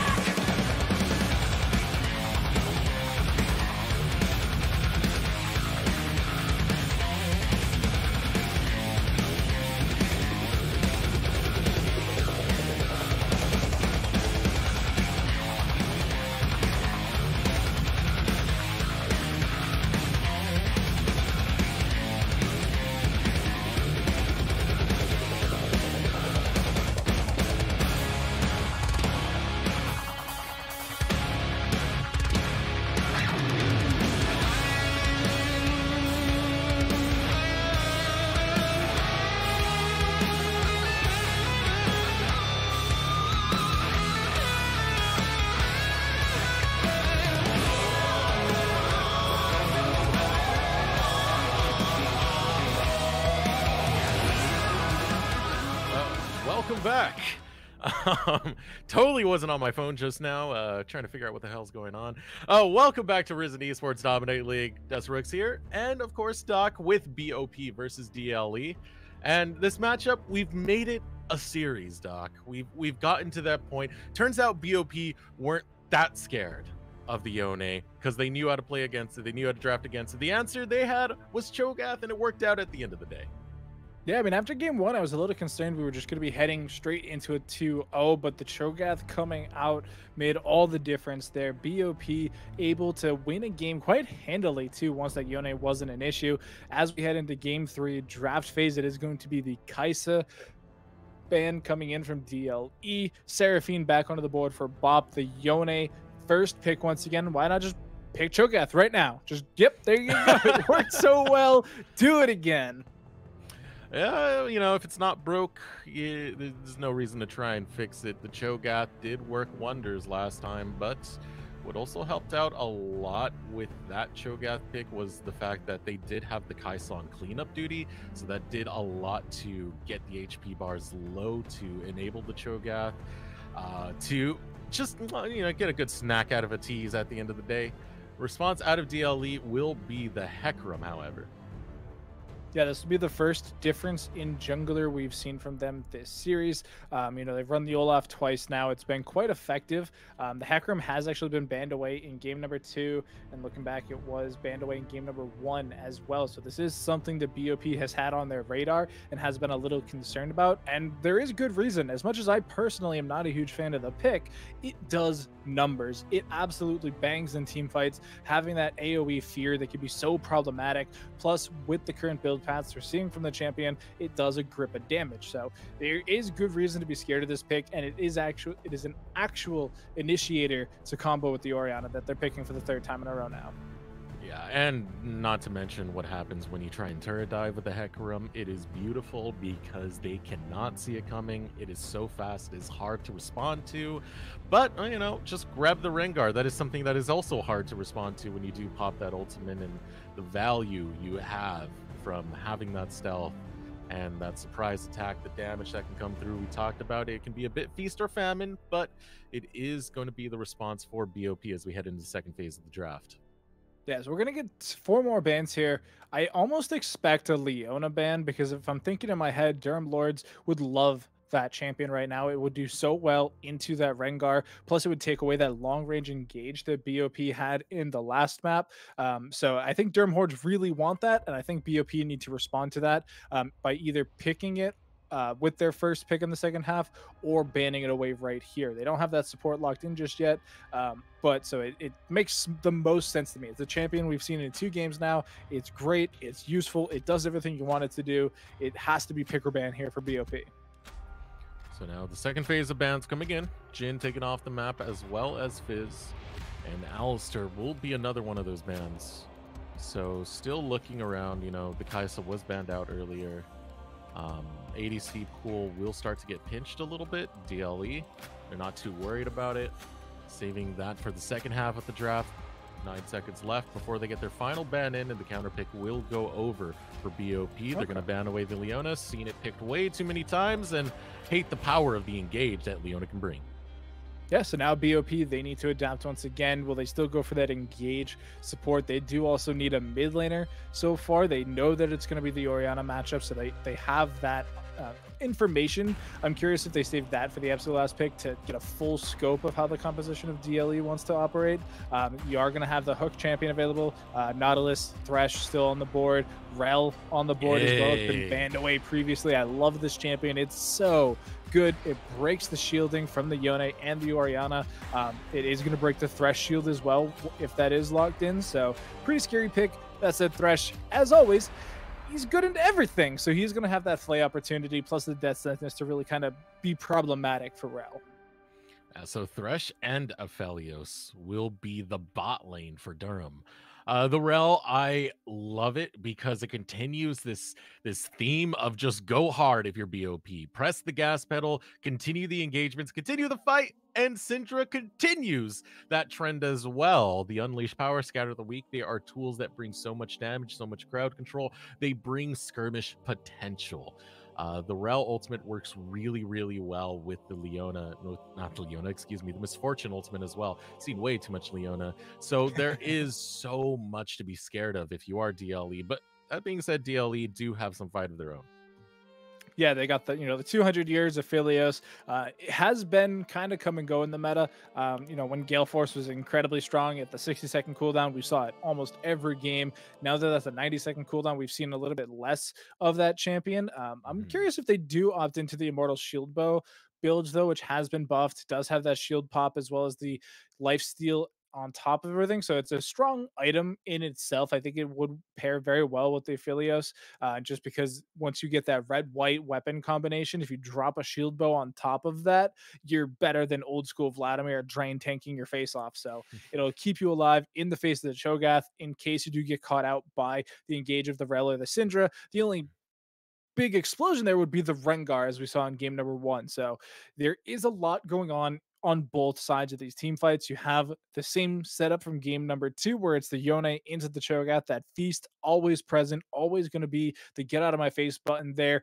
However, this time they have more crowd control from the jungle position in the form of Hecarim.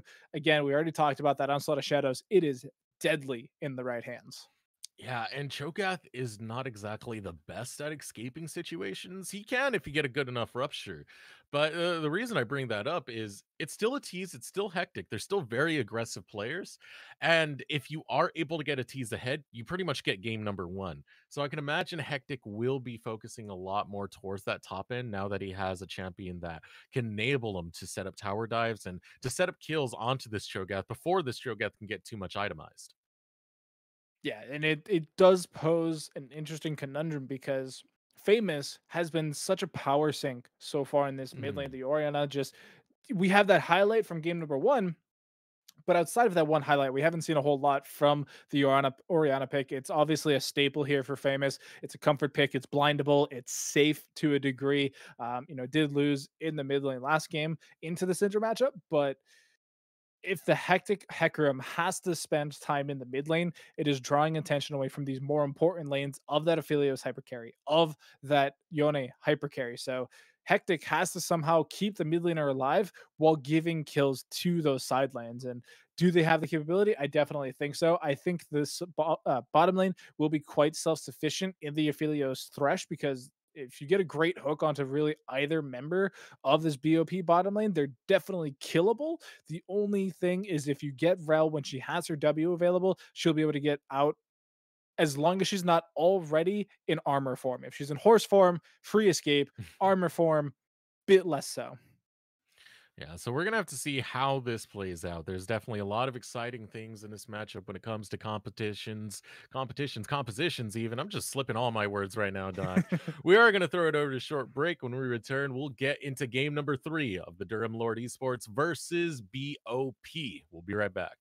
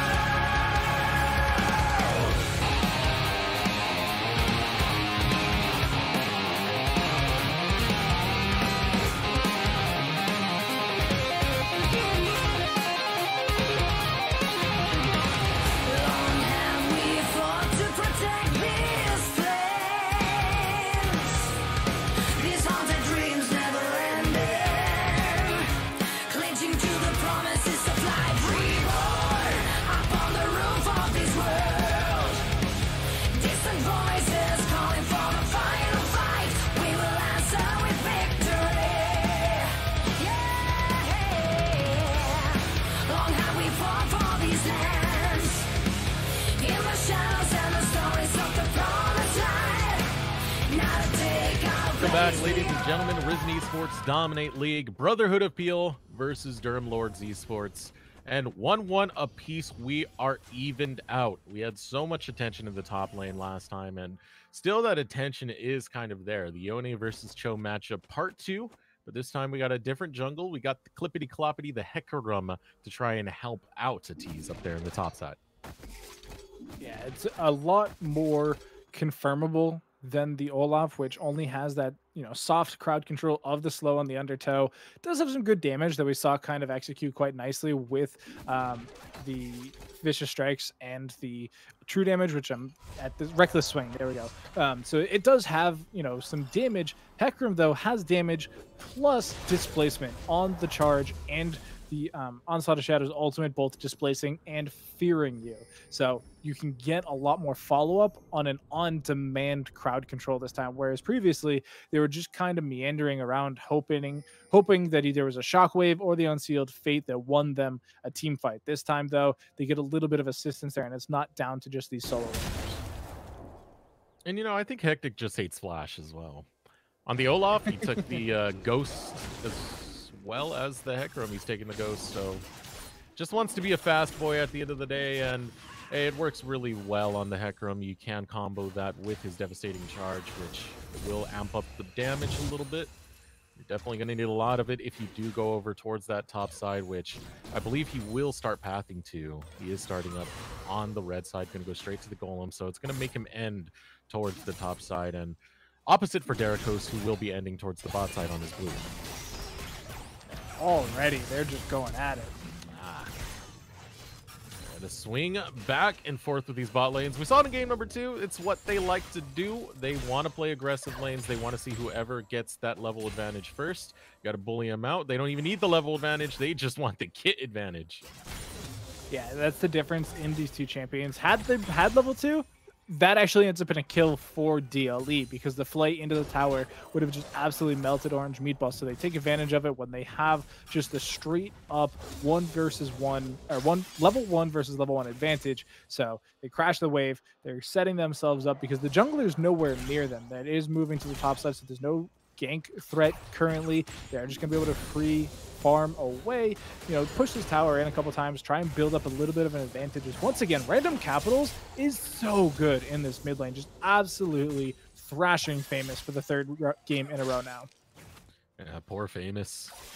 Random Capitals keeps doing it, keeps putting on the pressure, and it's been working out for getting that early lane priority. Question is, what can they turn that lane priority into? We do need to see something more than just shoving in the wave, because ultimately you are going to farm under tower. You are still going to be able to get all of that. But if you free up your mid laner, what can your mid laner do for you? It's a question that I always ask when you do see that jungler as the death sentence comes out. Still just trades in the bot lane. Nothing to really be had in terms of a fight. Yeah, the flay mechanic, so good. How many times do we see supports come in and just not be able to do their thing because they got flayed backwards? It's incredibly strong. The champion, always omnipresent. It's definitely the Orianna of the bottom lane, where you can just pick it into almost any matchup and, you know, be successful with it.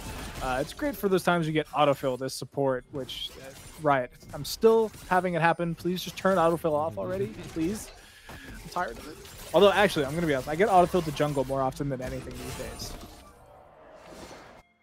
And jungle's such a strong role nowadays, too. I feel like it has the biggest impact out of any other of the lanes. And speaking of an impact, we might have that impact be transferred over towards the mid lane, as both Orange Meatball and Derikos are going to be eyeballing it very, very closely. They want a piece of the Orianna. The Scatter Weak is going to start that off. The flash over the wall and the jump onto Famous. Get the damage in, but the tower shots are going through. You took a bad route, and Orange is going to fall, making this a 1-for-1 in the mid lane. It is a kill onto both the mid laners, though, and so far, history has shown us across these 3 games, Random Capitals is going to get more done with that gold. Plus, they got the first blood gold, getting themselves an extra 100 there on top of everything. So they're going to be able to get the quick back from Famous. They get the teleport out as well. We'll have to see if Random Capitals walks it back or will teleport coincidentally as well, evening up that advantage there. It seems to be like, oh, it's a walk back, so we may see a teleplay into this top lane once again, trying to punish Atiz's Yone. Right now, the wave not quite conducive to it, but everything else so far going quite nicely. They did see Hecarim on a ward, so they did ping out Hectic going towards his Krugs there. Bot lane is setting up for another wave crash on the side of Bop, but this time there's the threat of getting Hecarim ganked. And the threat of the Hecarim gank isn't the only thing to be worried about. A threat of a Rengar gank on the opposite side is... It could be very, very imminent, considering Orianna now has the flash down. Famous will not have that if he does get ganked on. And Scatter the Weak can provide a lot of power. But speaking of power, bot lane now. Here comes the charge onto Orange. Get him critically low and feed that kill over to Vic. Yeah, that's the problem of that Rel. Once you don't have flash, once you've already used your W to engage, you're stuck. You are so trapped, it's ridiculous. And even using that Q there as Famous falls once again, oh man, they're just going at it. Oh, it's all I can't over keep track. the map. It's all over the map. DLE, they have something to say. They didn't take that loss lightly, so they're just trying to light up each and every one of these lanes.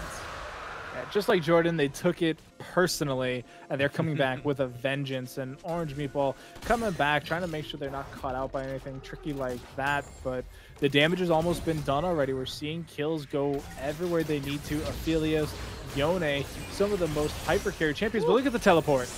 Ooh, a great use of the lantern and Flay to stop that. That was beautiful right there. And what more can you say? That Clayson, you're living up to the reputation. Twitch chat's been going crazy about you. That's the type of plays that will make him go nuts. The Ignite was available for Meatball, though. The only reason Vic survives there is they got a full health heal out of their summoner ability. And watching it back onto the stream, Ignite was available that whole time. Meatball just didn't feel they needed to invest it, and unfortunately it does cost them a kill at the end of the day. And so as we reset, we're going to get recalls coming in, first items slowly coming out. We're getting the Berserker Greaves completed here from Vic, so he's going to have that much more movement speed to try and play around the Rel, which kind of needs to be on top of you to really do anything. And speaking of the Rel did pick up boots of her own, but in the top lane, a knock up onto Atiz, forced to burn his flash to stay up, jumps back in. You don't want to go that way, but that was to danger. But pointing out those boots from Orange once again, it was just for the roam to head over towards that mid lane. Try and set up something onto Famous, who still doesn't have his flash up, but spent too much time there, won't find it, has to roam back. And it does mean that King Joe has been getting a lot of solo time in the lane. You can see them. They're level 5 to level 4 of their support versus like Clayson, who is also... Oh, no. Ooh, Atiz almost. He almost got the kill right there. If he got the knock-up, it certainly would have been killed on the Derricos, but just barely going to whiff it. So both sides stay alive, too, because Feast just became available. It is the level 1 Feast, so not the highest damage, but it's still a concern for Atiz, who was eaten quite a lot last game. So that continues to stay in the back of their mind, I have to imagine. And we do see level 6 now ticked over for King Joe. You know, having all of that solo time means you get solo experience. You get a little bit of an advantage. We'll have to see if they can take advantage of it and get an engage here with that bullet time before Vic completes their level 6. So shoving in, trying to crash the wave. Yeah, that bullet time can do a lot. You just need Orange to really set this up here. Vic needs like 2 minions, I think, to hit 6. But he's actually being quite held out. He's nowhere near this minion wave. And all of that was just due to Random Capitals just walking out of the lane. Didn't even do like a full-on robe. They just went into the fog of war, and this big wave is being set up. Hopefully, we do get Derricos down here. Is just over halfway completed with their ultimate cooldown, so 6 now hit for Vic, though. With all the vision denied, it does seem like they're really worried about Derricos. So they're just backing off. They don't know where he is on the map. They think he's bot lane, and that's why Hectic is making the call to go after Herald right there. And, well, Derricos is over towards the spot side, but he's not exactly going for the gank right now, and Rift Herald will go over to Hectic. Yeah, once Meatball hits 6, though, they have a pretty good dive composition here, as long as Meatball can land in the fray of things. They'll have this next wave, excuse me. So they'll hit level 6 here. They are going to get the recall in from Derricos. The wave that they were building up all this time does just get melted here by Vic, so it is going to lessen that dive threat potential. Now we do get the recall in. Vamp Scepter now completed for Derricos, going to be staying nice and healthy in these jungle clears. I am curious what their next move is going to be, because we haven't seen a whole lot of action out of them. And so while they do have a bit of a CS advantage over their direct opponent, Hectic, it's not exactly thrilling to see them be so low tempo as the Rengar. And their composition as a whole, we really want to see more happen if they want to find success. And yeah, I guess we're seeing it over towards the top side. Hectic will push him right out of that rupture. Sheepman is caught out. The Creek no paddle. Tease will be able to get the kill. No flash means no escape. 40 CS advantage on top of the 2 kills going the way of a tease. This is looking much closer to game number 1 than game number 2. And we all know how that game went, unfortunately, for the side of BOP. Oh, they even have the Herald too. Do they have enough to take the tower is the question. They have to get as much damage down before the Herald actually charges, because otherwise those damage armor boosts just become so massive. Even with it, though, it looks like they have enough minions, because that's a double wave. Actually, yeah, it's a double wave. So first brick should be going over to DLE. Huge advantage. Placing with the flay and the flash to keep himself safe, but death sentence on the orange. King is there, and so is Derricos, so not willing to continue the engagement. Going golden is famous. It will keep him alive. Shockwave flashed out of one more orb to be dropped. It is there. It is on the mark, and Random Capitals will get the 1v1. Random Capitals has just been absolutely insane here in the mid lane. All 3 games in a row, we've seen them push tempo, push advantage in their favor, and it's such a power suck for DLE in the mid lane for this series. And unfortunately for them, it is on this game-changing Orianna. If it was something like a Victor, or maybe even something with a little bit less agency, it wouldn't be so bad. Like, if it was just like a farm into Oblivion champion. Now the engage, trying to find Derricos. Playson almost getting the death sentence. Will not find the mark, but it's enough to get control for DLE over on this Dragon side. Yeah, Dragon in 4 minutes, so it's just going to be the experience and the gold from the crab going over to Hectic. Will expire before the next Dragon, but taking it away from your opponent is nice. It also gives you a little bit of vision here, and with all of the roaming that Meatball has been doing, that is huge, because it is going to give you a little bit more advanced warning. If Random Capitals decides to start roaming a little bit, it'll give you advanced knowledge there as well for the bottom lane, which has been quite active, even though the scorelines don't reflect it. So there is a ton of vision at this bottom half of the map. I want to point this out. We have control wards from both teams in the lower in the lower bush of mid. We see 3 deep wards coming in from DLE into that front line of the jungle there. We have an incredibly deep ward onto the Raptors from BOP as well as Krugs. So they are going to be seeing Hectic on the Krug camp now. And there's complete knowledge. It is omnipresent. Might as well not even have a Fog of War at this point on the bottom half of the map. Setting up for a gank over on the mid lane. Derricos wants to find it. A tease was willing to try and make him punished, but Derricos will walk away. And now a lot of setup going towards the mid lane, as roaming back by his lonesome is going to be Highvic. Be back by himself, and it does look like he wants to shove in the wave, because the idea here might be a tower dive. Yes, that is going to be it.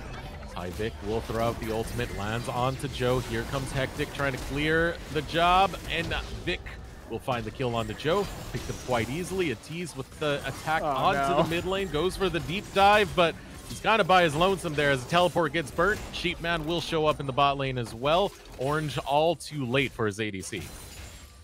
Tease somehow survives that. I'm kind of shocked at that, considering they were knocked out from under one tower into another tower and taking tower shots from both, but they survive with the Immortal Shield Bow proccing. But that bottom lane Great play from Vic, using the ultimate to get the initial, grabbed him down. There was just enough damage to kill King Joe very quickly, even through the heal being burned. And they take a couple tower shots, but the teleport comes through from Sheepman. It's just not enough. It was too late. King Joe had no chance of surviving there. I think I would have liked to see them save that teleport even, just because, like I said, it is so low chance that they survive. Great flash from Matisse to stay alive. Sheepman has their flash, but Hectic should be able to keep their friend alive, maybe even kill Sheepman, who's not tanky whatsoever. Yeah, swinging away at Sheepman. Sheepman forced to just back off. Hectic will be able to get the bully there, and Otias gets to keep his life. He does get the recall and be able to get another good purchase in, and a good time as well, because we're 1 minute and 15 away from this Drake, and it is going to be an Infernal Drake. This is definitely a team fight timer.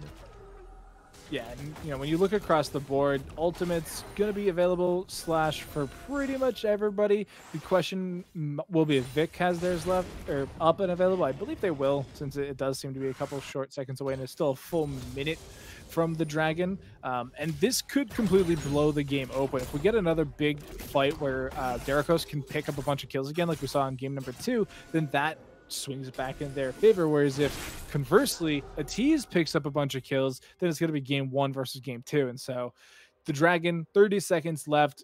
If you needed to back, you should have done it already. If you're sitting on a ton of gold, you did a disservice to your team not using it. As I'm looking at the gold chart, we're seeing 1100 there on Famous versus 900 there on Vic. Whereas when you look over to the side of BOP, everybody's under 800 gold. They've spent their credits, they've spent their dollars to be as strong as possible for this next fight. So this is not the end of times, since it's just second Dragon for both teams, but it could what's the word? Shape the next couple minutes. Ooh. And getting shaped is going to be Clayson, but only shape he's going to be put into is a coffin. Now starting up, the Drake is BOP, and they should be able to get it quite easily. The attention of DLE is going to be the mid lane as they put down Shelly, get the charge onto the tower, and clear out the tower. And that will be the trade. They're very happy taking that. An interesting trade, to say the least. Yeah, it gold-wise favors DLE, which I think they're feeling a little concerned from game 2 that they need to be scaling a bit faster, because of they know where Sheepman will end up eventually, and they know that the rest of the team will start to come online as well. Obviously, it's not a Kaisa level from the AD carry position. You know, King Joe is on this misfortune now, so it's not as scary, but the rest of the team can be quite terrifying. So they need to scale faster, and they realize that this third Dragon, this one single Infernal Drake, isn't what is going to get them to that hyperscaling position. It's the gold from the mid tower, the damage on the tier 2 as well. So it's a calculated risk. I think Clayson dying had a bit to do with it, but they'll just do it again. That was nice. That was beautifully executed. That's all you can really say about that. King Joe removed from the map, and this will put DLE in a good spot to be able to siege up this tower and take out the final outer tower that's been plaguing them just off of one swift play.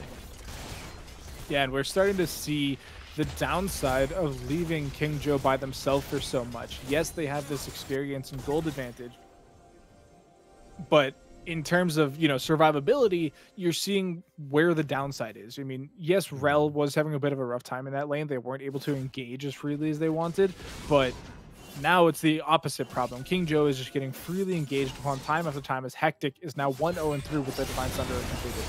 And able to jump out from the bushes onto Vic, getting a huge chunk of damage onto him. Rill the Hunt is used, and the target once again.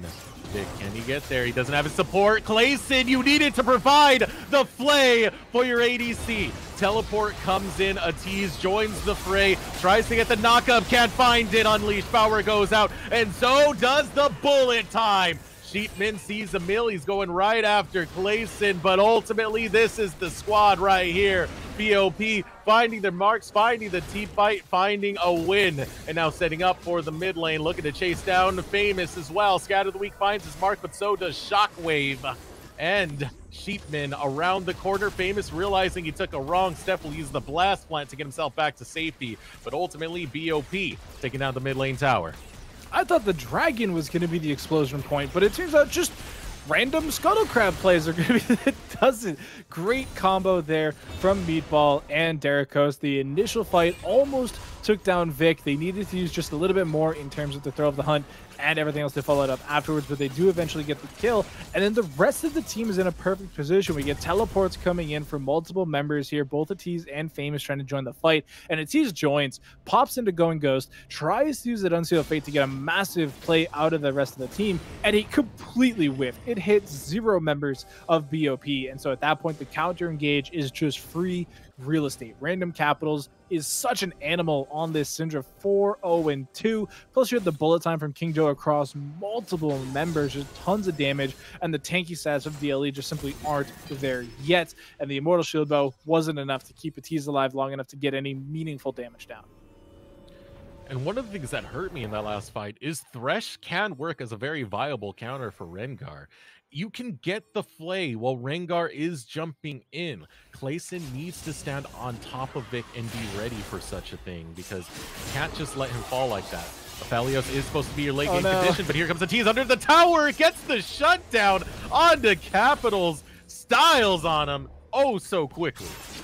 Doesn't even need to land the ultimate, just has plenty of damage with the basic abilities. And it was crazy that the knockup from his Q actually misplaced where his ultimate was going to connect. So stuff like that could be a bit concerning if you're really going to nitpick a player, but he gets the kill anyway. Massive shutdown on top of it. 750 gold to the Yone, who was already feeling themselves to now have a completed Infinity Edge going into their third item here. Dragon in 30 seconds is going to be a pincer point once again. And so far, I don't know who's going to win, Desterix. I simply cannot tell. Both teams have had really strong team fights go their way, and both have had the opposite happen. This Dragon is up for grabs completely.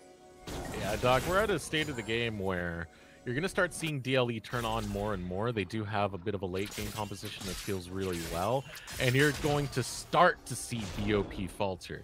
That being said, they still have some great team fight, having the combo of the Rel Ultimate with the bullet time, but that's a condition that you need set up for you. You need the team to be put into a bad position where that can be successful.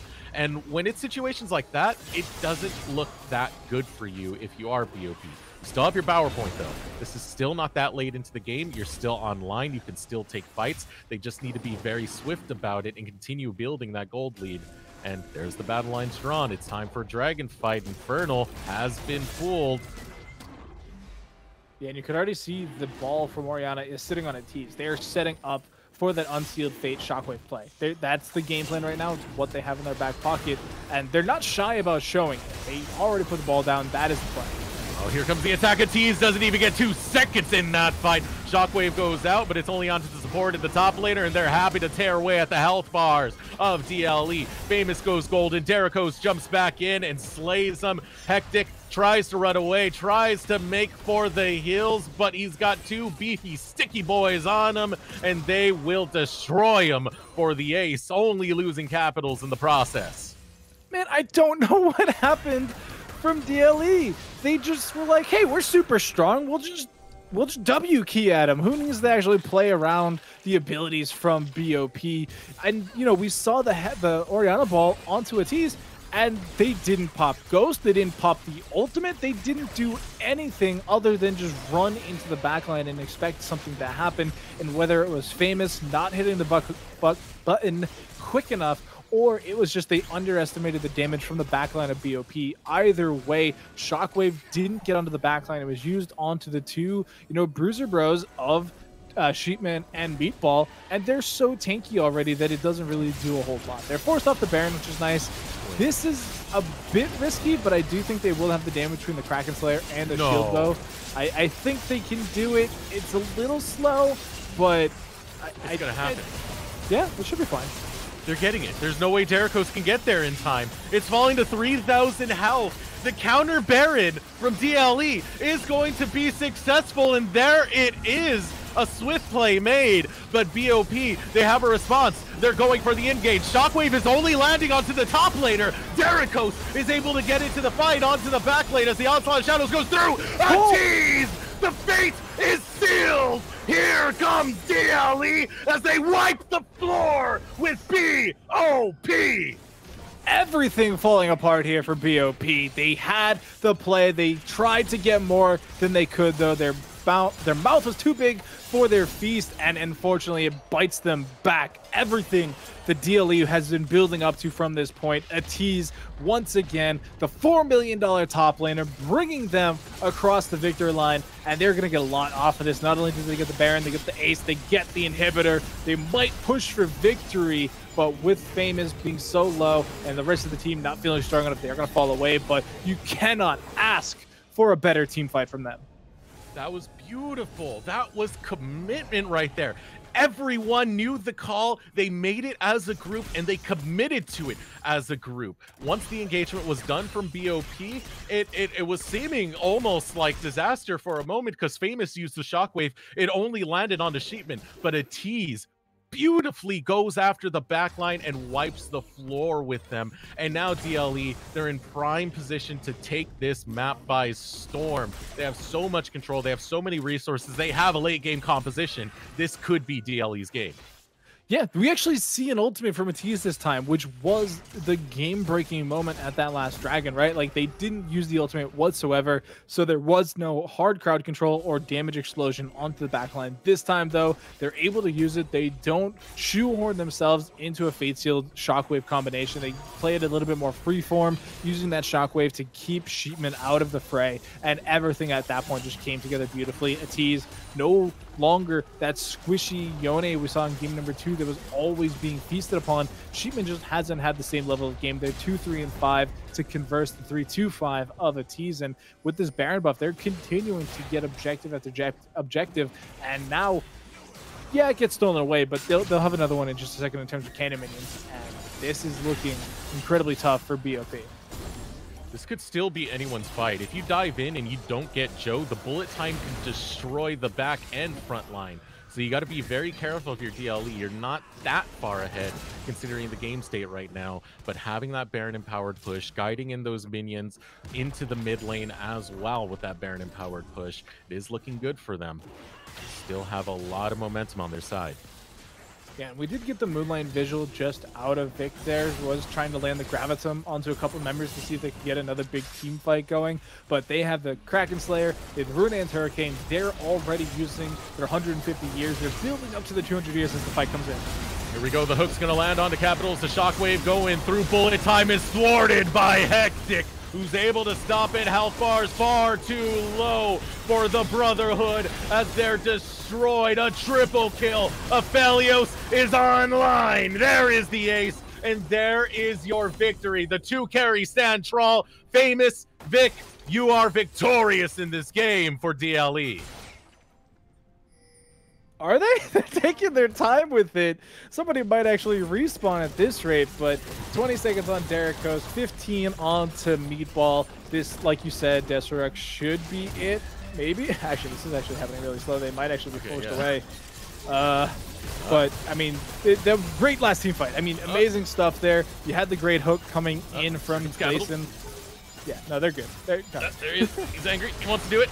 Can he stop him? It's slow. And yep, they are able to clean it up. For a moment, I was second guessing. Once they weren't like immediately out of the towers, I was like, oh man, this is looking shaky. But again, amazing final team fight coming there. They had just that extra bit of crowd control from the Hecarim, which was so influential in a lot of different moments. This time specifically interrupting that bullet time, which removed so much damage from that BOP composition. And even though Atiz didn't really do much that last team fight, he had given enough room for the rest of the team to come online that, you know, we saw the 200 years from Vic coming out. They landed tons and tons of auto attacks that carried them on through. And Hectic, once again, another great showing from the jungle position. A great showing indeed. He definitely had enough early influence to make sure his team didn't fall too far behind. And oh man, that was really back and forth. I did get kind of scared for DLE in that one, especially after seeing that one shockwave that we saw at the Baron fight. It looked like the smart call. they made the Baron. They said, hey, they don't have any vision here. They just backed off. Let's try it. Let's see what happens. They made the smart call. They grabbed it. It didn't look like they had the team fight for a second, but a tease in hectic. They just completely make that backline absolutely nothing but chaos for the Brotherhood to have to deal with. And ultimately, you got to give them a pat on the back for what they were able to do for their team. Yeah, and they get to keep their, completely 3-0 streak alive. They do now have a bounty on their heads compared to the rest of the league. And, that one just overextension from the Brotherhood of Peel Academy just really, really threw them for a loop there. The Baron play, it wasn't necessary. They completely overcommitted originally, and secondarily, once they realized the Baron had already fallen. After the Baron falls, I think they should have just fallen away, regrouped, replanned, come up with a new idea. But either way, end of the day, it is going to be 2-1 in favor of Durham Lords Esports. And it was a hard fought one. That was not Yeah. easy by any means.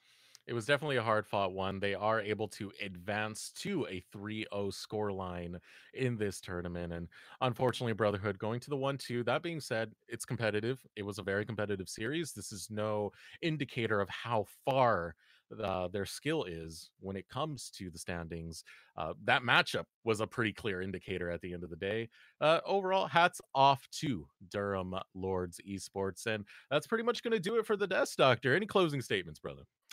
No, I just want to give a shout out for Risen Esports for having us on here and giving us this platform to watch all these amazing games, right? Those were absolute bangers. And definitely shout out to chat for hanging out with us for the night. I know that you could have watched 100 Thieves or Cloud9, but here at Risen Esports, we know what the show really is. So thank you for them. Give a shout outs to our producer, J Dogging, for keeping us on air for the entire time as well. And yeah, shout out to Districts for joining me here. I know it was a bit of a last minute fill in, but I think you killed it, man. Yeah, thank you guys all for joining us. Thank you, Doctor, for the casting desk. My name is Eric Desrox Beltran. Of course, my co-caster, Michael the Doctor Parati. We want to thank you, and we'll see you next time here on Risen Esports.